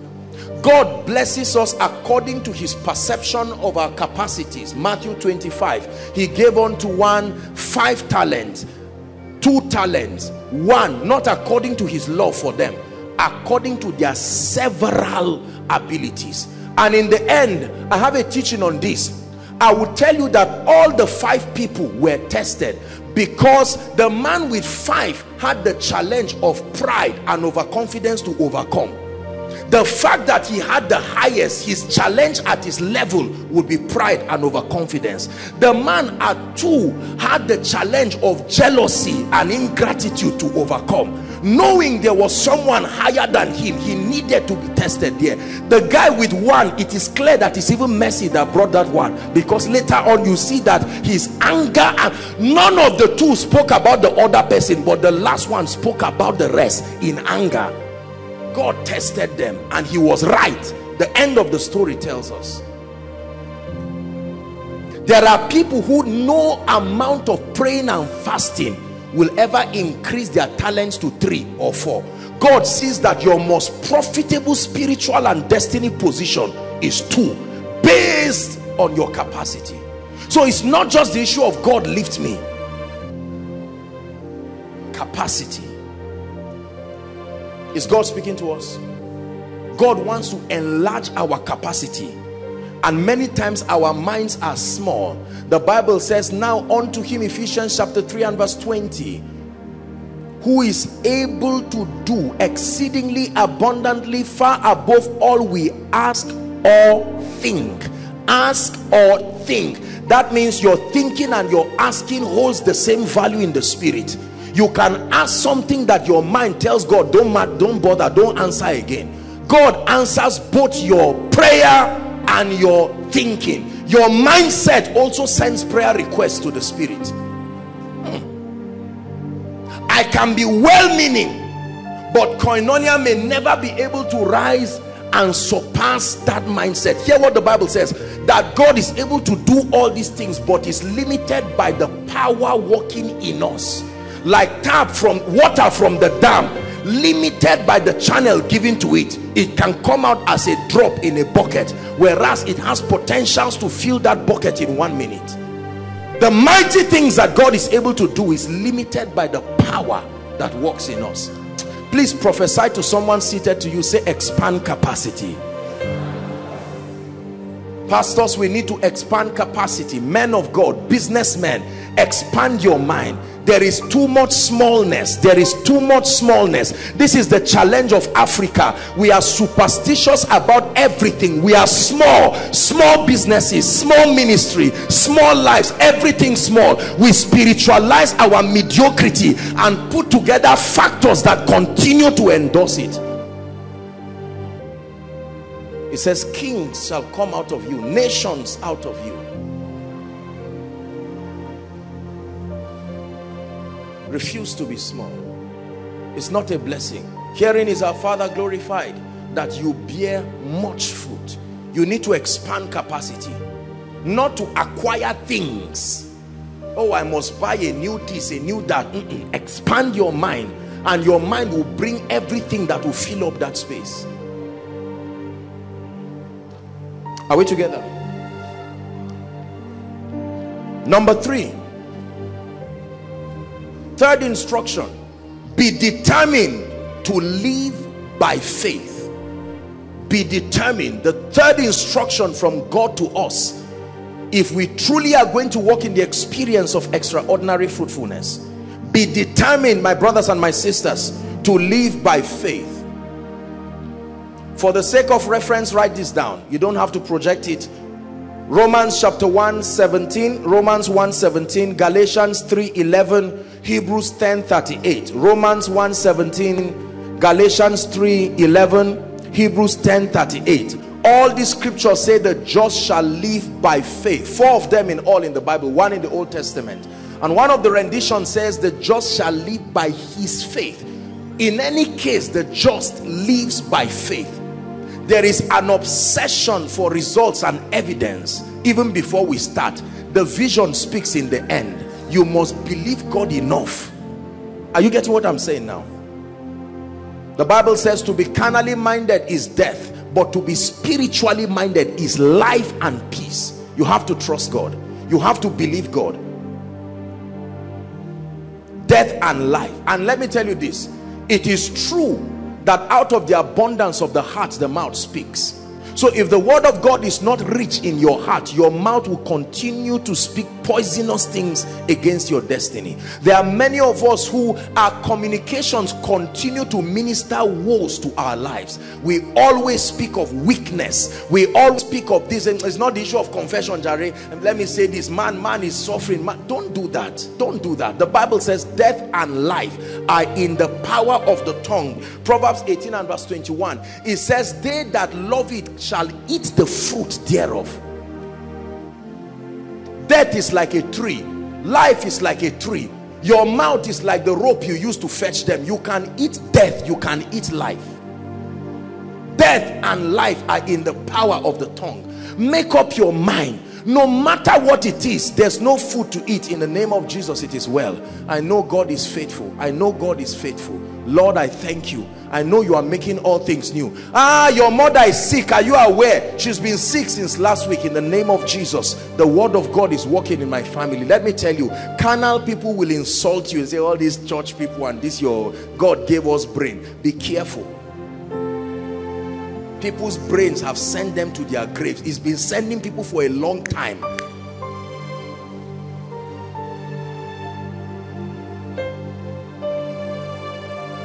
Let the redeemed of the Lord say so. Let the blessed of the Lord say so. And so you speak the righteousness that is by faith. Speak it and you declare. You lock yourself and you are declaring. In one room that there are holes here and there, rain falling everywhere. In the name of Jesus, is my year of extraordinary fruitfulness. I receive divine ideas. Lord, I thank you. All grace working for me. And someone just calls you and say, I'm about to leave Zaria. Is it okay if you stay in my house? He says, I didn't get you. And God says, remember, all grace, pick the key, it's yours. And you tell somebody, say, are you sure that that's all that happened? All grace, all grace, all grace. Believe God. Oh, I may not have money in my pocket, but in the name of Jesus, I'm receiving. Remember our teaching, the true riches. God is putting something in my life that will draw resources. Gentiles, ministry looks like it's rising and falling, and you stand and speak in the name of Jesus Christ. Christ is being exalted. He draws all men by himself. I receive the strategies. I receive wisdom. I have access to his will, to wisdom, to spiritual understanding. I am fruitful. The church is fruitful. Let's minimize the time we spend programming woes to our destiny. Convert it to times where you speak and create realities. Are we together? Beware of naysayers. Our society is full of naysayers. They will always laugh you over. You'll finish koinonia and go back home and they laugh. Say, Kai, apostle can preach. Oh, see him quoting scripture anyhow. I wish it was easy. You see, those kinds of people may be well-meaning, but they will innocently destroy you. That's why Abraham had to keep some members of his household down, because he was about to climb the mountain to do something that was unusual. And sometimes people can be too innocent to allow you obey God. They can be too innocent to allow the word prevail. Compassion can be used by Satan to stop you. He can manipulate the compassion of men around you. You want to fast and they say, Abba, you are overdoing it. Even me, I'm touched by your hunger. And you say, really? And then you stop. Whereas the last fast was when God would have come. Live by faith. Number 4. This is a serious one now. The fourth word of the Lord to us all. Strive by the Spirit. I don't know if strive is a good word. If it's not, find a word that is most appropriate for you. Strive by the Spirit to be exceptional in character and lifestyle. Write it down, please.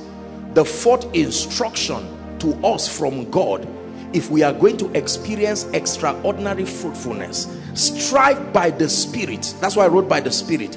To be exceptional, underline exceptional, in character and lifestyle. I wrote some things here. Defeat behavioral limitations. Defeat the grip of past failures. defeats the limiting grip of culture and background on your character. Defeats behavioral limitations. Defeats the grip of past failures. All of these things are like claws that hold on to you and will never allow you strive to the place of destiny as ordained by God. Defeats the limiting grip of culture and background on your character. Strive by the Spirit to be exceptional in character and in lifestyle. That's number 4. Make up your mind that this year and then as always, that in the name of Jesus, by the Spirit, you will be flawless in character, in lifestyle, in communication, that your words will minister life, that you will be flawless. Your life will be a true living epistle. Say amen. There are 2 Bibles you always carry. The first is the one in your house. The second is you. You will always carry 2 Bibles. You carry this and carry yourself too. Your life must depict a character that is worthy of emulation. We don't like this, but this is an instruction from God. I see the way many of you are looking at me. Strive by the Spirit, my brothers and my sisters. Be exceptional in character. We live in a society where character doesn't seem to hold so much value again. But the Bible says you are the light of the world. You are a city set on a hill. Neither do men light a lamp and put it under a bushel. That in the name of Jesus, your character will preach to someone to be saved. Are we together now? If the only way to evangelize is to verbalize it, then something is wrong.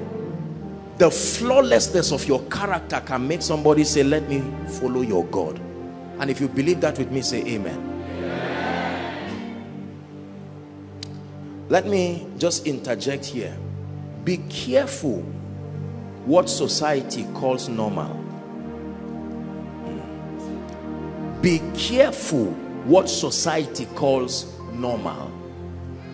Be careful what society calls normal. You must have flawless character. You know, in all fairness, I look at some of our younger ones right now and I am surprised at the level of lawlessness, disrespect, dishonor. And there is a programming by Babylon. Are we together now? Yes. I was talking to my boys this evening and I was teaching them. I said, look guys, if you continue to grow like this, you will be great people. One day God will trust you with your own ministries and all of that. You may look weak, but keep striving. And I was challenging them because, permit me to use the word, their generation of young men are very proud and arrogant.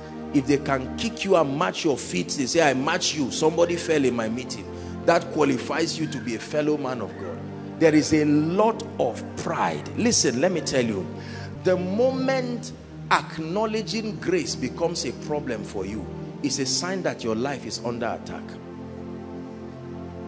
Lot of pride. Lot of pride.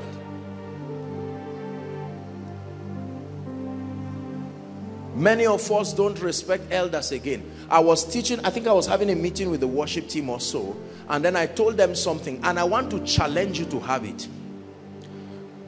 Is the power of creeds. Creed, C-R-E-E-D. A creed is a representation of your conviction in a format that is easy to become a stronghold in your mind. We were trained as children with creeds. The national pledge is a creed. Many Christian schools had creeds. Some of you remember? Now, a creed is not a tradition if done well. It is a system of internalizing a conviction. I was trained in the Anglican seminary and we had what we call the Apostles' Creed. These are creeds that is like a statement of your conviction. These things are not there again. Till today, great corporations in the world have creeds. When they have their board meetings, they chant it. Sometimes it's almost like it's magical. This is what we stand for. This is that. To deliver quality products in an efficient way, in, you know, the most available time. You see matured people, millionaires with their ties, becoming like children. Creeds are powerful. You must have a creed that defines your life. Who are you? You must have a creed that defines your family. You must have a creed that defines your business. You must have a creed that defines your ministry. It doesn't have to be for public consumption. Who are you? What is the worship team? Who are you? What do you stand for? What do you deliver to Koinonia? Creeds are powerful. We have lost this ancient mystery, and many people do not know what they live for and stand for again. You call a pastor and say, what do you do? You say, I'm preaching the gospel. You say, what does that mean? You say, don't just, I'm preaching the gospel. No. Creed.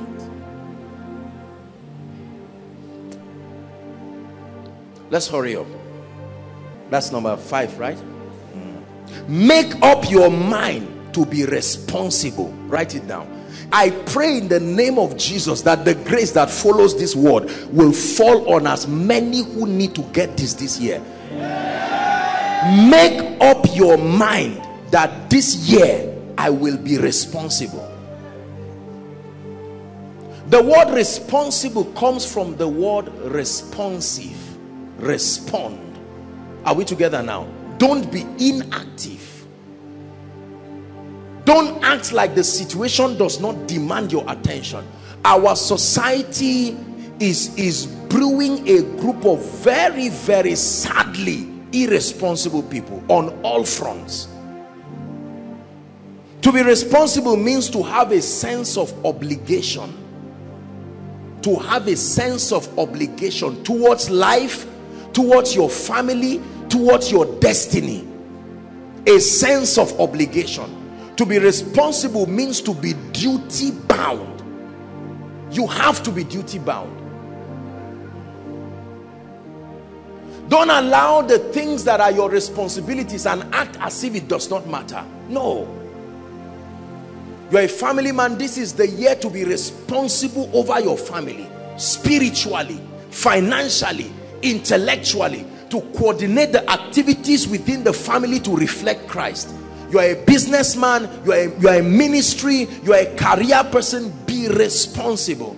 And this goes as an added encouragement to our brothers. Let's trust God for grace to be responsible. Responsive. Responsive. Someone will have to get up and be interested in making things happen. Don't say they will do it. No, be the day that will do it. I know God will send somebody to help me. God has been helping us like that.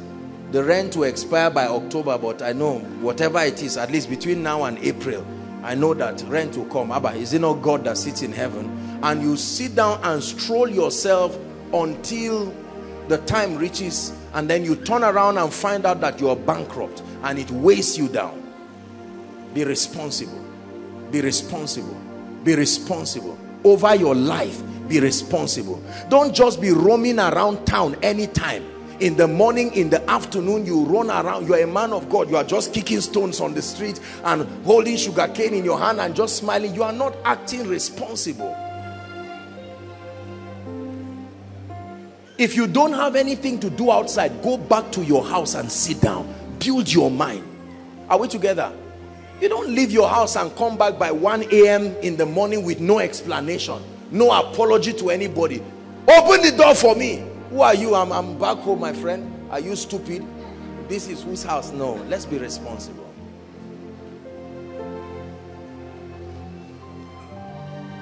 Say, in the name of Jesus, I receive grace to be responsible. Wash your clothes, clean your wardrobe before Koinonia. Don't start looking for what to wear 5 minutes to Koinonia and you find out all the clothes are dirty. Who did you leave it for to wash? You are a young man. Don't act as if you are already rich. You can outsource people to help you, but you have not made the investment and the impact that can allow people to come and wash for you. So you bend down and wash. If your clothes are dirty by 1 a.m., get up and wash. I'll wash everything. You see a young man, you are a young man and there are piles of clothes. You are a young lady, there are piles of plates. You are not responsible. Did you hear what I said? You are not responsible if you do that. You have to settle down and be serious.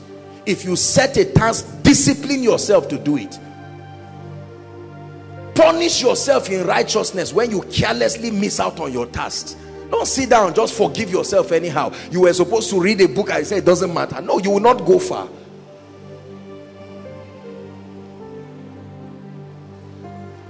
This is the price for the crown that you so desire and so admire. God is not a magician. He doesn't make charms. There is a pathway. Number 6, quickly, 2 more and we're done. This is a very serious one and I want you to listen to it. When God brought this, I prayed this even for my own self, even before writing it. Resist the pressure of pride, competition, and vainglory. Very serious one. Resist the pressure. This is the 6th instruction. Resist the pressure of pride, competition, and vainglory. Proverbs chapter 16, please, and verse 18. Let me tell you something. In my little life, I am yet to know the one thing that destroys faster than pride. Please, we must trust God. Do you know why I'm saying this? Because we are going to see results that will dumbfound us this year.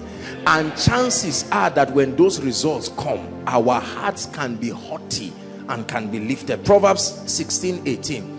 Pride goeth before destruction, and a haughty spirit before a fall. When Satan wants to throw you, he sends pride. He sends a haughty spirit. You must resist it.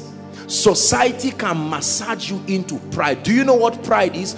Coming to a position where you fail to see, like Vashti, that you are all you are because of God. Vashti never apologized to the king, even when she embarrassed him. The Bible has no record of Vashti coming to say, "King, I'm sorry." No, there was no record. Even when Vashti was banished, you see a relationship between Vashti and Mordecai and Haman. It was very clear that the king was weak because he didn't want to banish her. And pride goes before a fall. Let me tell you this. I have seen in my little life people rise to the sky and crash down in dishonor. With all due respect, there are men of God around the world that at one point or the other God helped them marvelously, and for some reason their hearts became haughty, and now it's almost as if you make reference to their past. Reject pride. It's something I have asked God to give me grace to fight, because it's very easy to be proud. You know, people come here and you see them acknowledging Apostle Joshua Selman, this and that. Thank God for those things. But let me tell you, pride can kill. Pride is like an armed robber. It can be dangerous. It can come into your house like an armed bandit and strip you of everything that represents honor in your life. Are we together? Let's look at one scripture and we're done. Proverbs 29 and verse 23. Resist the pressure of pride, competition, and vainglory. A man's pride shall do what? Bring him down. But honor shall uphold the humble in spirit. What will uphold the humble? Honor. There is a relationship between humility and honor. God gives you increase and gives you a platform, and you say, "Lord, I thank you, but may it never enter my heart." And while men are clapping, God says, "No problem, receive the applause, but let them know." Don't just say, "Lord, me and you, we know." Let them know that you are the doer. And God says, "You do this for me, step into a new level of increase." This humility check is something that I want you to do for the rest of your life, not just for this year. 2 points under this. Embrace true humility as a lifestyle and a value system. Embrace true humility as a lifestyle and a value system. One of the ways that the Lord helps me to stay humble is by always giving me visions of the past. If for any reason you forget where God brought you from, then you are already on your way to destruction. Do you know Esther almost made the same mistake of Vashti? That's to tell you that the seat itself had tendencies. It was not about Vashti. It was about the inability. Mordecai was the bailout for Esther. Otherwise, she would have followed the route of Vashti. It was only a matter of time. And Mordecai said, remember, madam, remember. That's how one day God will see you. When people are clapping for you, you know, when people clap for me and send me text messages, I receive hundreds of text messages every day, and over 80 to 85% of them are people from different nations of the world. Your message has blessed me. Apostle of the nations, apostle of this, Elijah of our time, Moses of our time. And I know that they are just innocently trying to say you are a great man and we appreciate you. And I look at those things and I look at myself in the mirror. I said, Mr. Man, the day you become proud, the day you let this enter your head and forget you were once a young boy, confused and scattered, that God took by his grace and mercy, the day you allow the bounties of the palace to make you forget that once upon a time you begged for food, that day you disqualify yourself from the flow of grace. God truly opposes the proud. I have seen this wreck the lives of pastors. I've seen this wreck the lives of business people. I've seen this wreck the life of people generally. There used to be this song, I will not forget, Lord, your benefits. How can I forget? I will not forget, Lord, your benefits. I will never forget. I will not forget, Lord, your benefit. Let it not be that when you have built houses and you have done this and that, you will say, my power and the might of my hand has given me these riches. He said, but thou shalt remember. It means you can forget. Influence can make you remember God but forget his faithfulness. Money can make you remember God but forget his faithfulness. God, may I never get there. Oh, I'm asking you in the presence of your people, let it not happen to me. If it means closing doors, close it. I rather remain at the level that will keep me useful than to get to a level where you become Ichabod. Oh, you once were anointed, you once were great. A haughty spirit is like pouring oil on steps. The terrible thing with pride is that your fall is seen by all. Pride is so deadly, it supervises your fall and you must touch the ground. Please pray in 1 minute and curse the spirit of pride. Some of them, this pride has destroyed some of our family members. It has destroyed many people. Pride has a track record of destruction.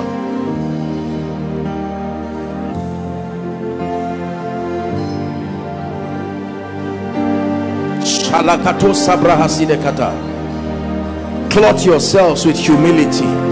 Koinonia, this is God's word for us. We're a ministry that God has helped, but be careful. He has made the list among us like David, but be careful lest you begin to scorn at other ministries, let you begin to scorn at other men of God, scorn at other people's achievements. No, that's not the spirit of the Christ. Humility, oh God, adorn my life. I am truly nothing without you. Never be ashamed to let the world know you are nothing without him.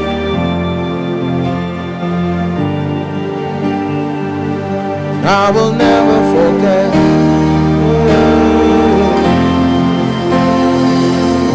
Hallelujah. Powerful secret. Every time you are praying with God, cry that prayer. Lord, bless me. Oh, Sam, you are an exceptional worshiper. In fact, let me tell you how people are. In fact, all these musicians in Nigeria, they are not up to 1/10 of you. Now, at first, you will resist it. Consistency is what creates conviction, not truth. Anything consistently repeated to you becomes a conviction, including flattery. Joshua, Selman, Sam, you are this and that and that and that. And first Sam says, no, have a glory be to God. And later you say, it's true. It's true. Alexander Dewey, you are Elijah. No, glory be to God. But it's true. Taylor, make me Elijah's regalia. Let me shut down rain and this. And God said, no. The way I love you, but I'm consistent to my values. And not even my love for you will stop it. Not every destruction is caused by Satan. God himself can bring men down. Trust God for grace this year. Koinonia, let this be a trait in us, that people don't have to say you attend Koinonia just by you chanting tongues, that they look at your life and say, this person is, no, this humility, we can trace you to this ministry. Are we together? You are a boss in office, or you are this, clothe yourself with humility towards your workers. Many bosses act as if they will never leave the job. That's why when it's time to retire, the members are happy, they are praying, and the moment the people retire, loyalty is not there again.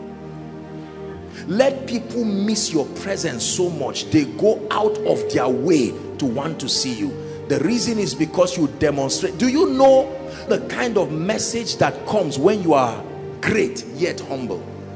I have met people, with all humility, our daddy prof here. Every time I see our daddy here, truly speaking, our daddy is one of the inspirations that has kept me humble, alongside the leaders of CGC. And I say this with all my heart. I have learned humility from them. Genuine, truthful humility. When people who have gone ahead of you don't see a reason to say anything, it should bring you back to your knees to say, Lord, help me. Let the little that God has done and is doing around the world through this ministry not get to us. And I'm saying this even for the workers. Be careful, because sometimes we can respect those above us but show our pride to those below us. You are still proud. You are just skillfully proud, but you are proud.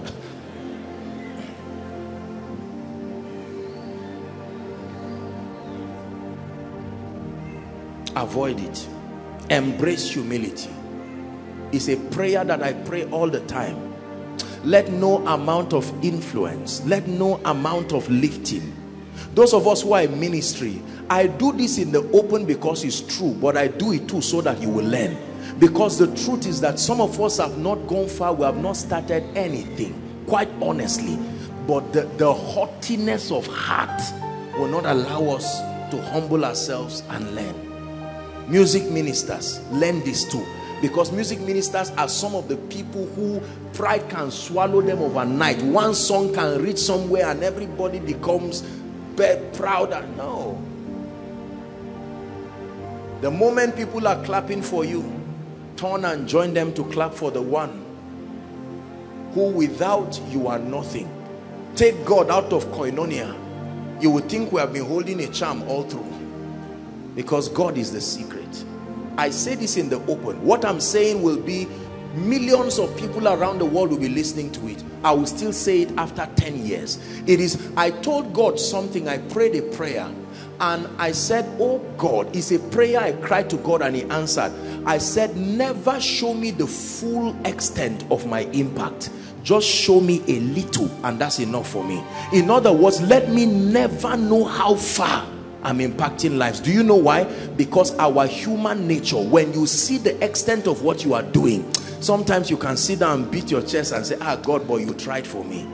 So that you will always remain on your knees and say, I am nothing without you. Are you getting what I'm saying? Please learn this. The moment you do this, the devil will tell you you are falling your hand. But God will say, no, that's how we climb the ladder. We climb the ladder of honor on our knees, not our feet.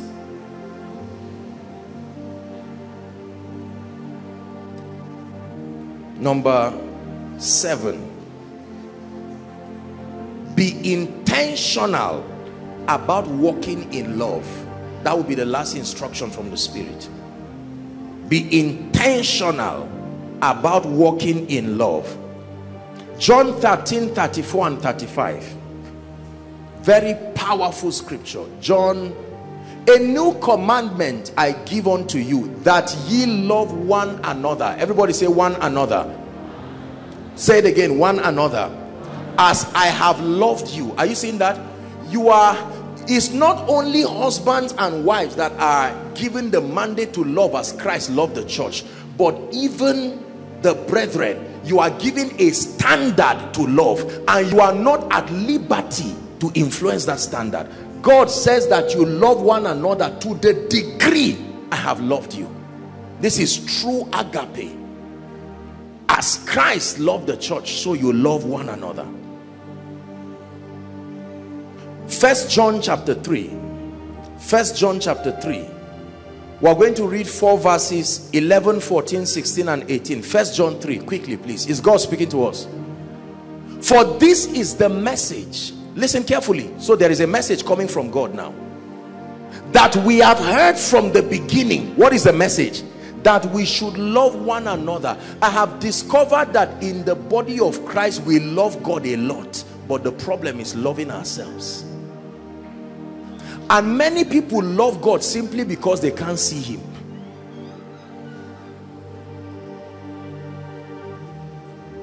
The same way you love someone on social media that you have not seen. Oh, you are such a kind fellow, and the person at the other side is having his brother saying, if I have a brother like this, may the world perish. And you are there saying he's a kind fellow. The day you meet and say you are the one. And this is the message that we heard from the beginning, that we should love one another.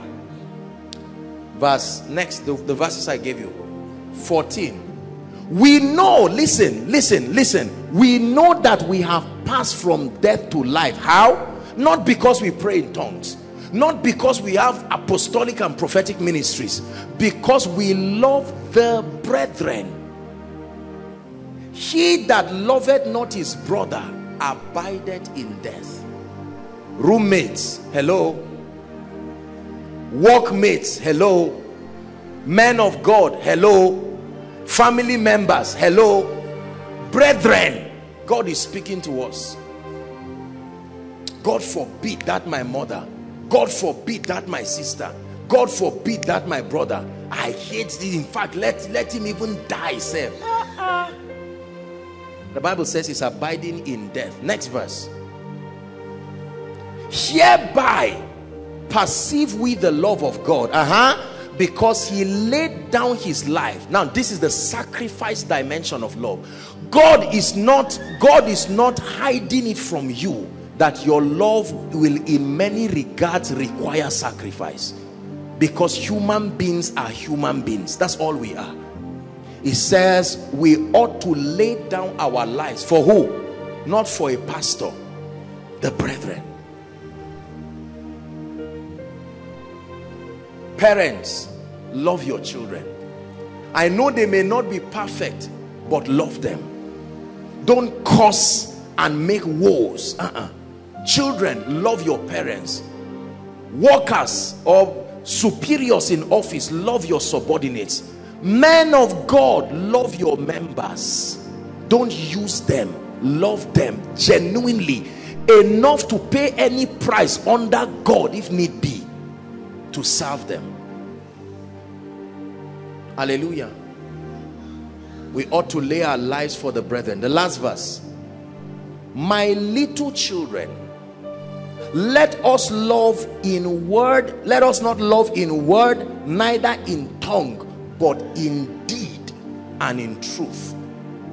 I love you genuinely, truthfully, ask God, he will tell you. There are pastors who love those who give them seeds. So if I see you, compass, if I see you holding an envelope, I love you. If I see you giving me a lift, I love you. Come, darling. If I see you coming to stand and hoping I will give you anything, the way I will eye you, you see that now? No. You must love. This is the challenge with many ministries. The pastors love the rich and hate the poor. They love those who give them this. And so you turn members into sycophants, and those who do not have think there's no place for them. Whether you're a child of the rich, whether you're a child of the poor, whether you're a child of whatever, the mandate of the shepherd is to love genuinely and truthfully. Are we together? Either we are lying about this thing or we are sincere. When God sees your heart of love, he will send the sheep to you and says, go, let that man be your pastor. Let that man be the man of God over you. He sustains the kind of love required for the kind of life and background and past you are coming from. Let us love. You cannot claim to love God that you have not seen when your fellow man that you have seen, the love is not there. Let me tell you this. I have grown more because of love than because of prayer. I have grown more because of love than because of Bible study. I have learned, and last year the Holy Spirit spoke this to me. The hallmark of transformation is love, not knowledge.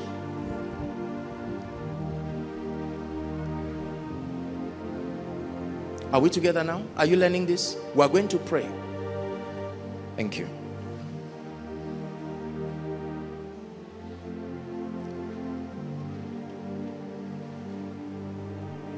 We must be intentional about love. Intentional.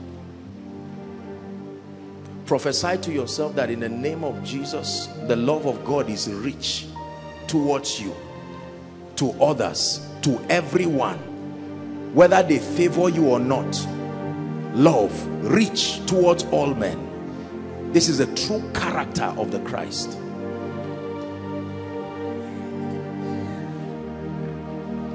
And then you will see power, you will see grace, you will see influence, you will see trust. God will give you things beyond your wildest imagination because you love the brethren. Departments, love yourselves. No workers fighting themselves. No competition. No. I love God and I love what I'm doing, and I love those there. Human beings are imperfect. It's not news. It's not news today that all of us are imperfect, but it's no justification for lack of love. You are mandated, instructed to love as a command. Are you praying?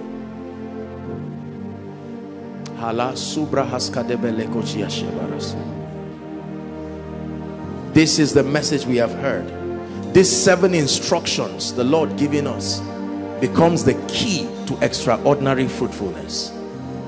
You walk by these truths, you will be surprised at what your life will become. God will bring honor, multiplied glory, grace, lifting to your life. I know the Lion, I know the Lamb. Yes, I know the Lion, I know the Lamb.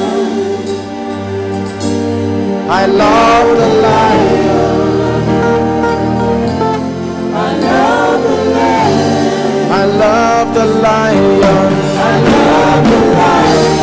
I love the Lamb, I love the Lamb. Hallelujah. Our time is gone. Please forgive me. It's my intention to really work on our timing this year. But in 1 minute, just join all these 7 requests and say, Lord, the grace, release it upon me. Lift your voice and pray. Quickly open, you can open your book and just look at it quickly. Pray. Zado salakata brahaskanemakush. Endege bregetu sadia lakatash. Mention it. Lord, I receive grace. Lord, I receive grace.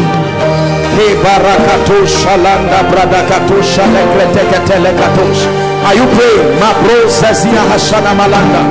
Ekete Prakatuza Lekatuske Brehende Kalukasia.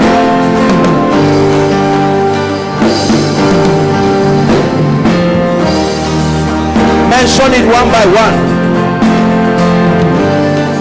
Lord, I'm intentional about my spiritual growth. I receive grace for capacity. No more excuses. I walk by faith. I walk by faith. The limitation of the senses will not impede your program in my life. Lord, I declare that this year I am exceptional in character. I am exceptional in lifestyle, even by the Spirit, in the name of Jesus Christ. Declare, Lord, I receive grace for responsibility. No more carelessness. I take responsibility over my destiny, over my family, over my children. Pray.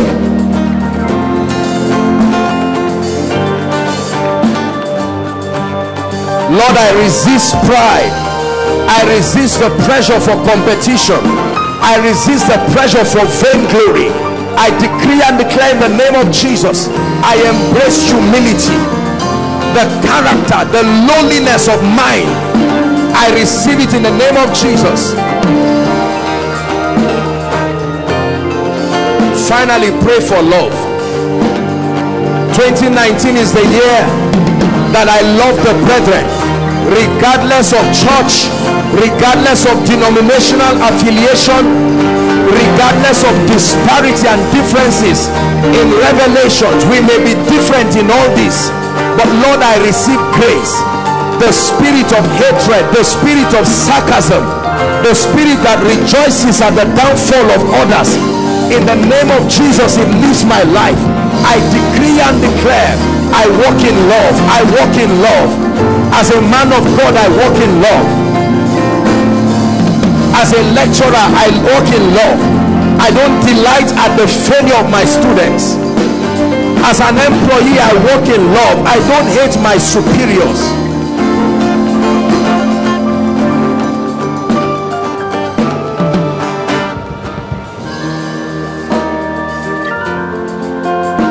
Hallelujah. Praise the Lord. Now, I'm going to speak over our lives. That will be the final thing. But very quickly, let me give an opportunity. This is our first service for the year. And I believe with all my heart that there will be people here who, whilst you heard me speak, the Lord began to convict your heart. And you are saying, Apostle, the summary of all that you have told me is that I need Jesus. I look at my life, and if I'm honest, I know that I need Jesus. And I don't want to start 2019 just like that. Or others are saying, I love Jesus, but I need a rededication. Our time is gone. Please, if you are here, overflow 1, overflow 2, with the exception of overflow 3, I will request that you just walk to the front of your projector stand. If you're here, please quickly make your way to the front right now. Quickly make your way to the front. Overflow 1, 2, if you are coming, rush and come quickly. Wherever you are, God bless you. People are coming. The Holy Spirit is convicting people. Koinonia, is this the best you can do? We're starting the year, and there are many people who want to make the year right.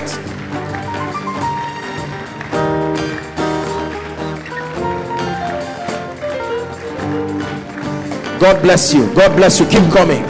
Our time is gone, but we'll wait for you. We'll give you a minute more. Quickly. Please clear the way for those coming from outside. God bless you. Jesus said, whoever will come to him, he will in no wise cast away. Hallelujah. Hallelujah. Thank you so much, ladies and gentlemen. It's my honor to lead you to Jesus, to hand your life over to him. This is the best time to do this. You're starting the year, and you're starting with the Lord Jesus Christ. There's nothing to be ashamed of. It's like saying you are better today than you were yesterday. Lift your right hand and say this sincerely from the depth of your heart. You're joining them. Please come join them very quickly. Say, Lord Jesus, I love you. with all my heart. I believe in you, that you are the Son of God.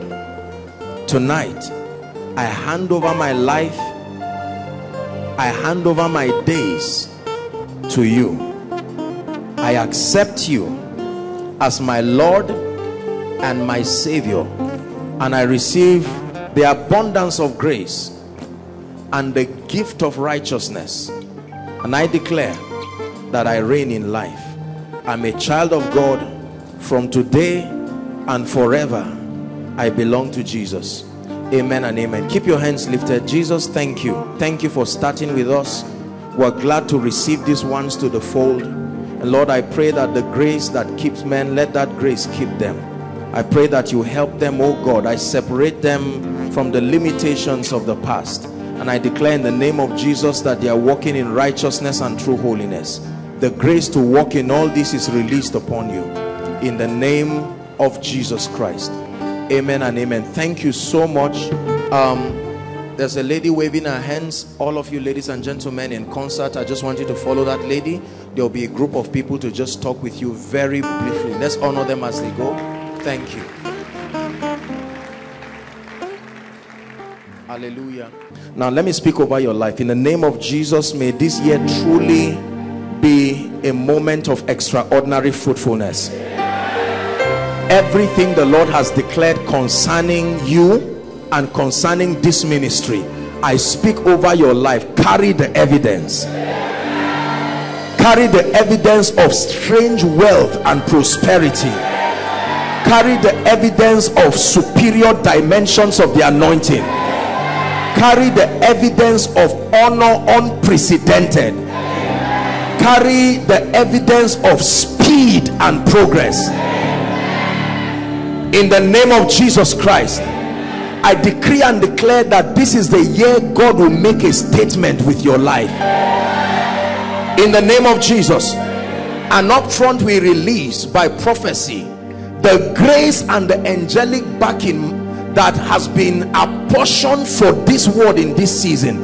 We declare over every life, over every family, in the name of Jesus, we declare, let the miracles begin, let the testimonies begin, let the signs and wonders begin in the name of Jesus Christ. Everything the mouth of the Lord has spoken concerning this year, you will begin to see it in your life. For some of you, even before the miracle service, you would have seen the hand of God in a very mighty way. In the name of Jesus Christ. Dearly beloved, I hope you were blessed by this message. Do not keep the video to yourself. Share to as many as you can to help them bless. Check our homepage for more of our messages. Subscribe to the channel, comment on it, like it. See you on our next video. Bye. Pray for your destiny.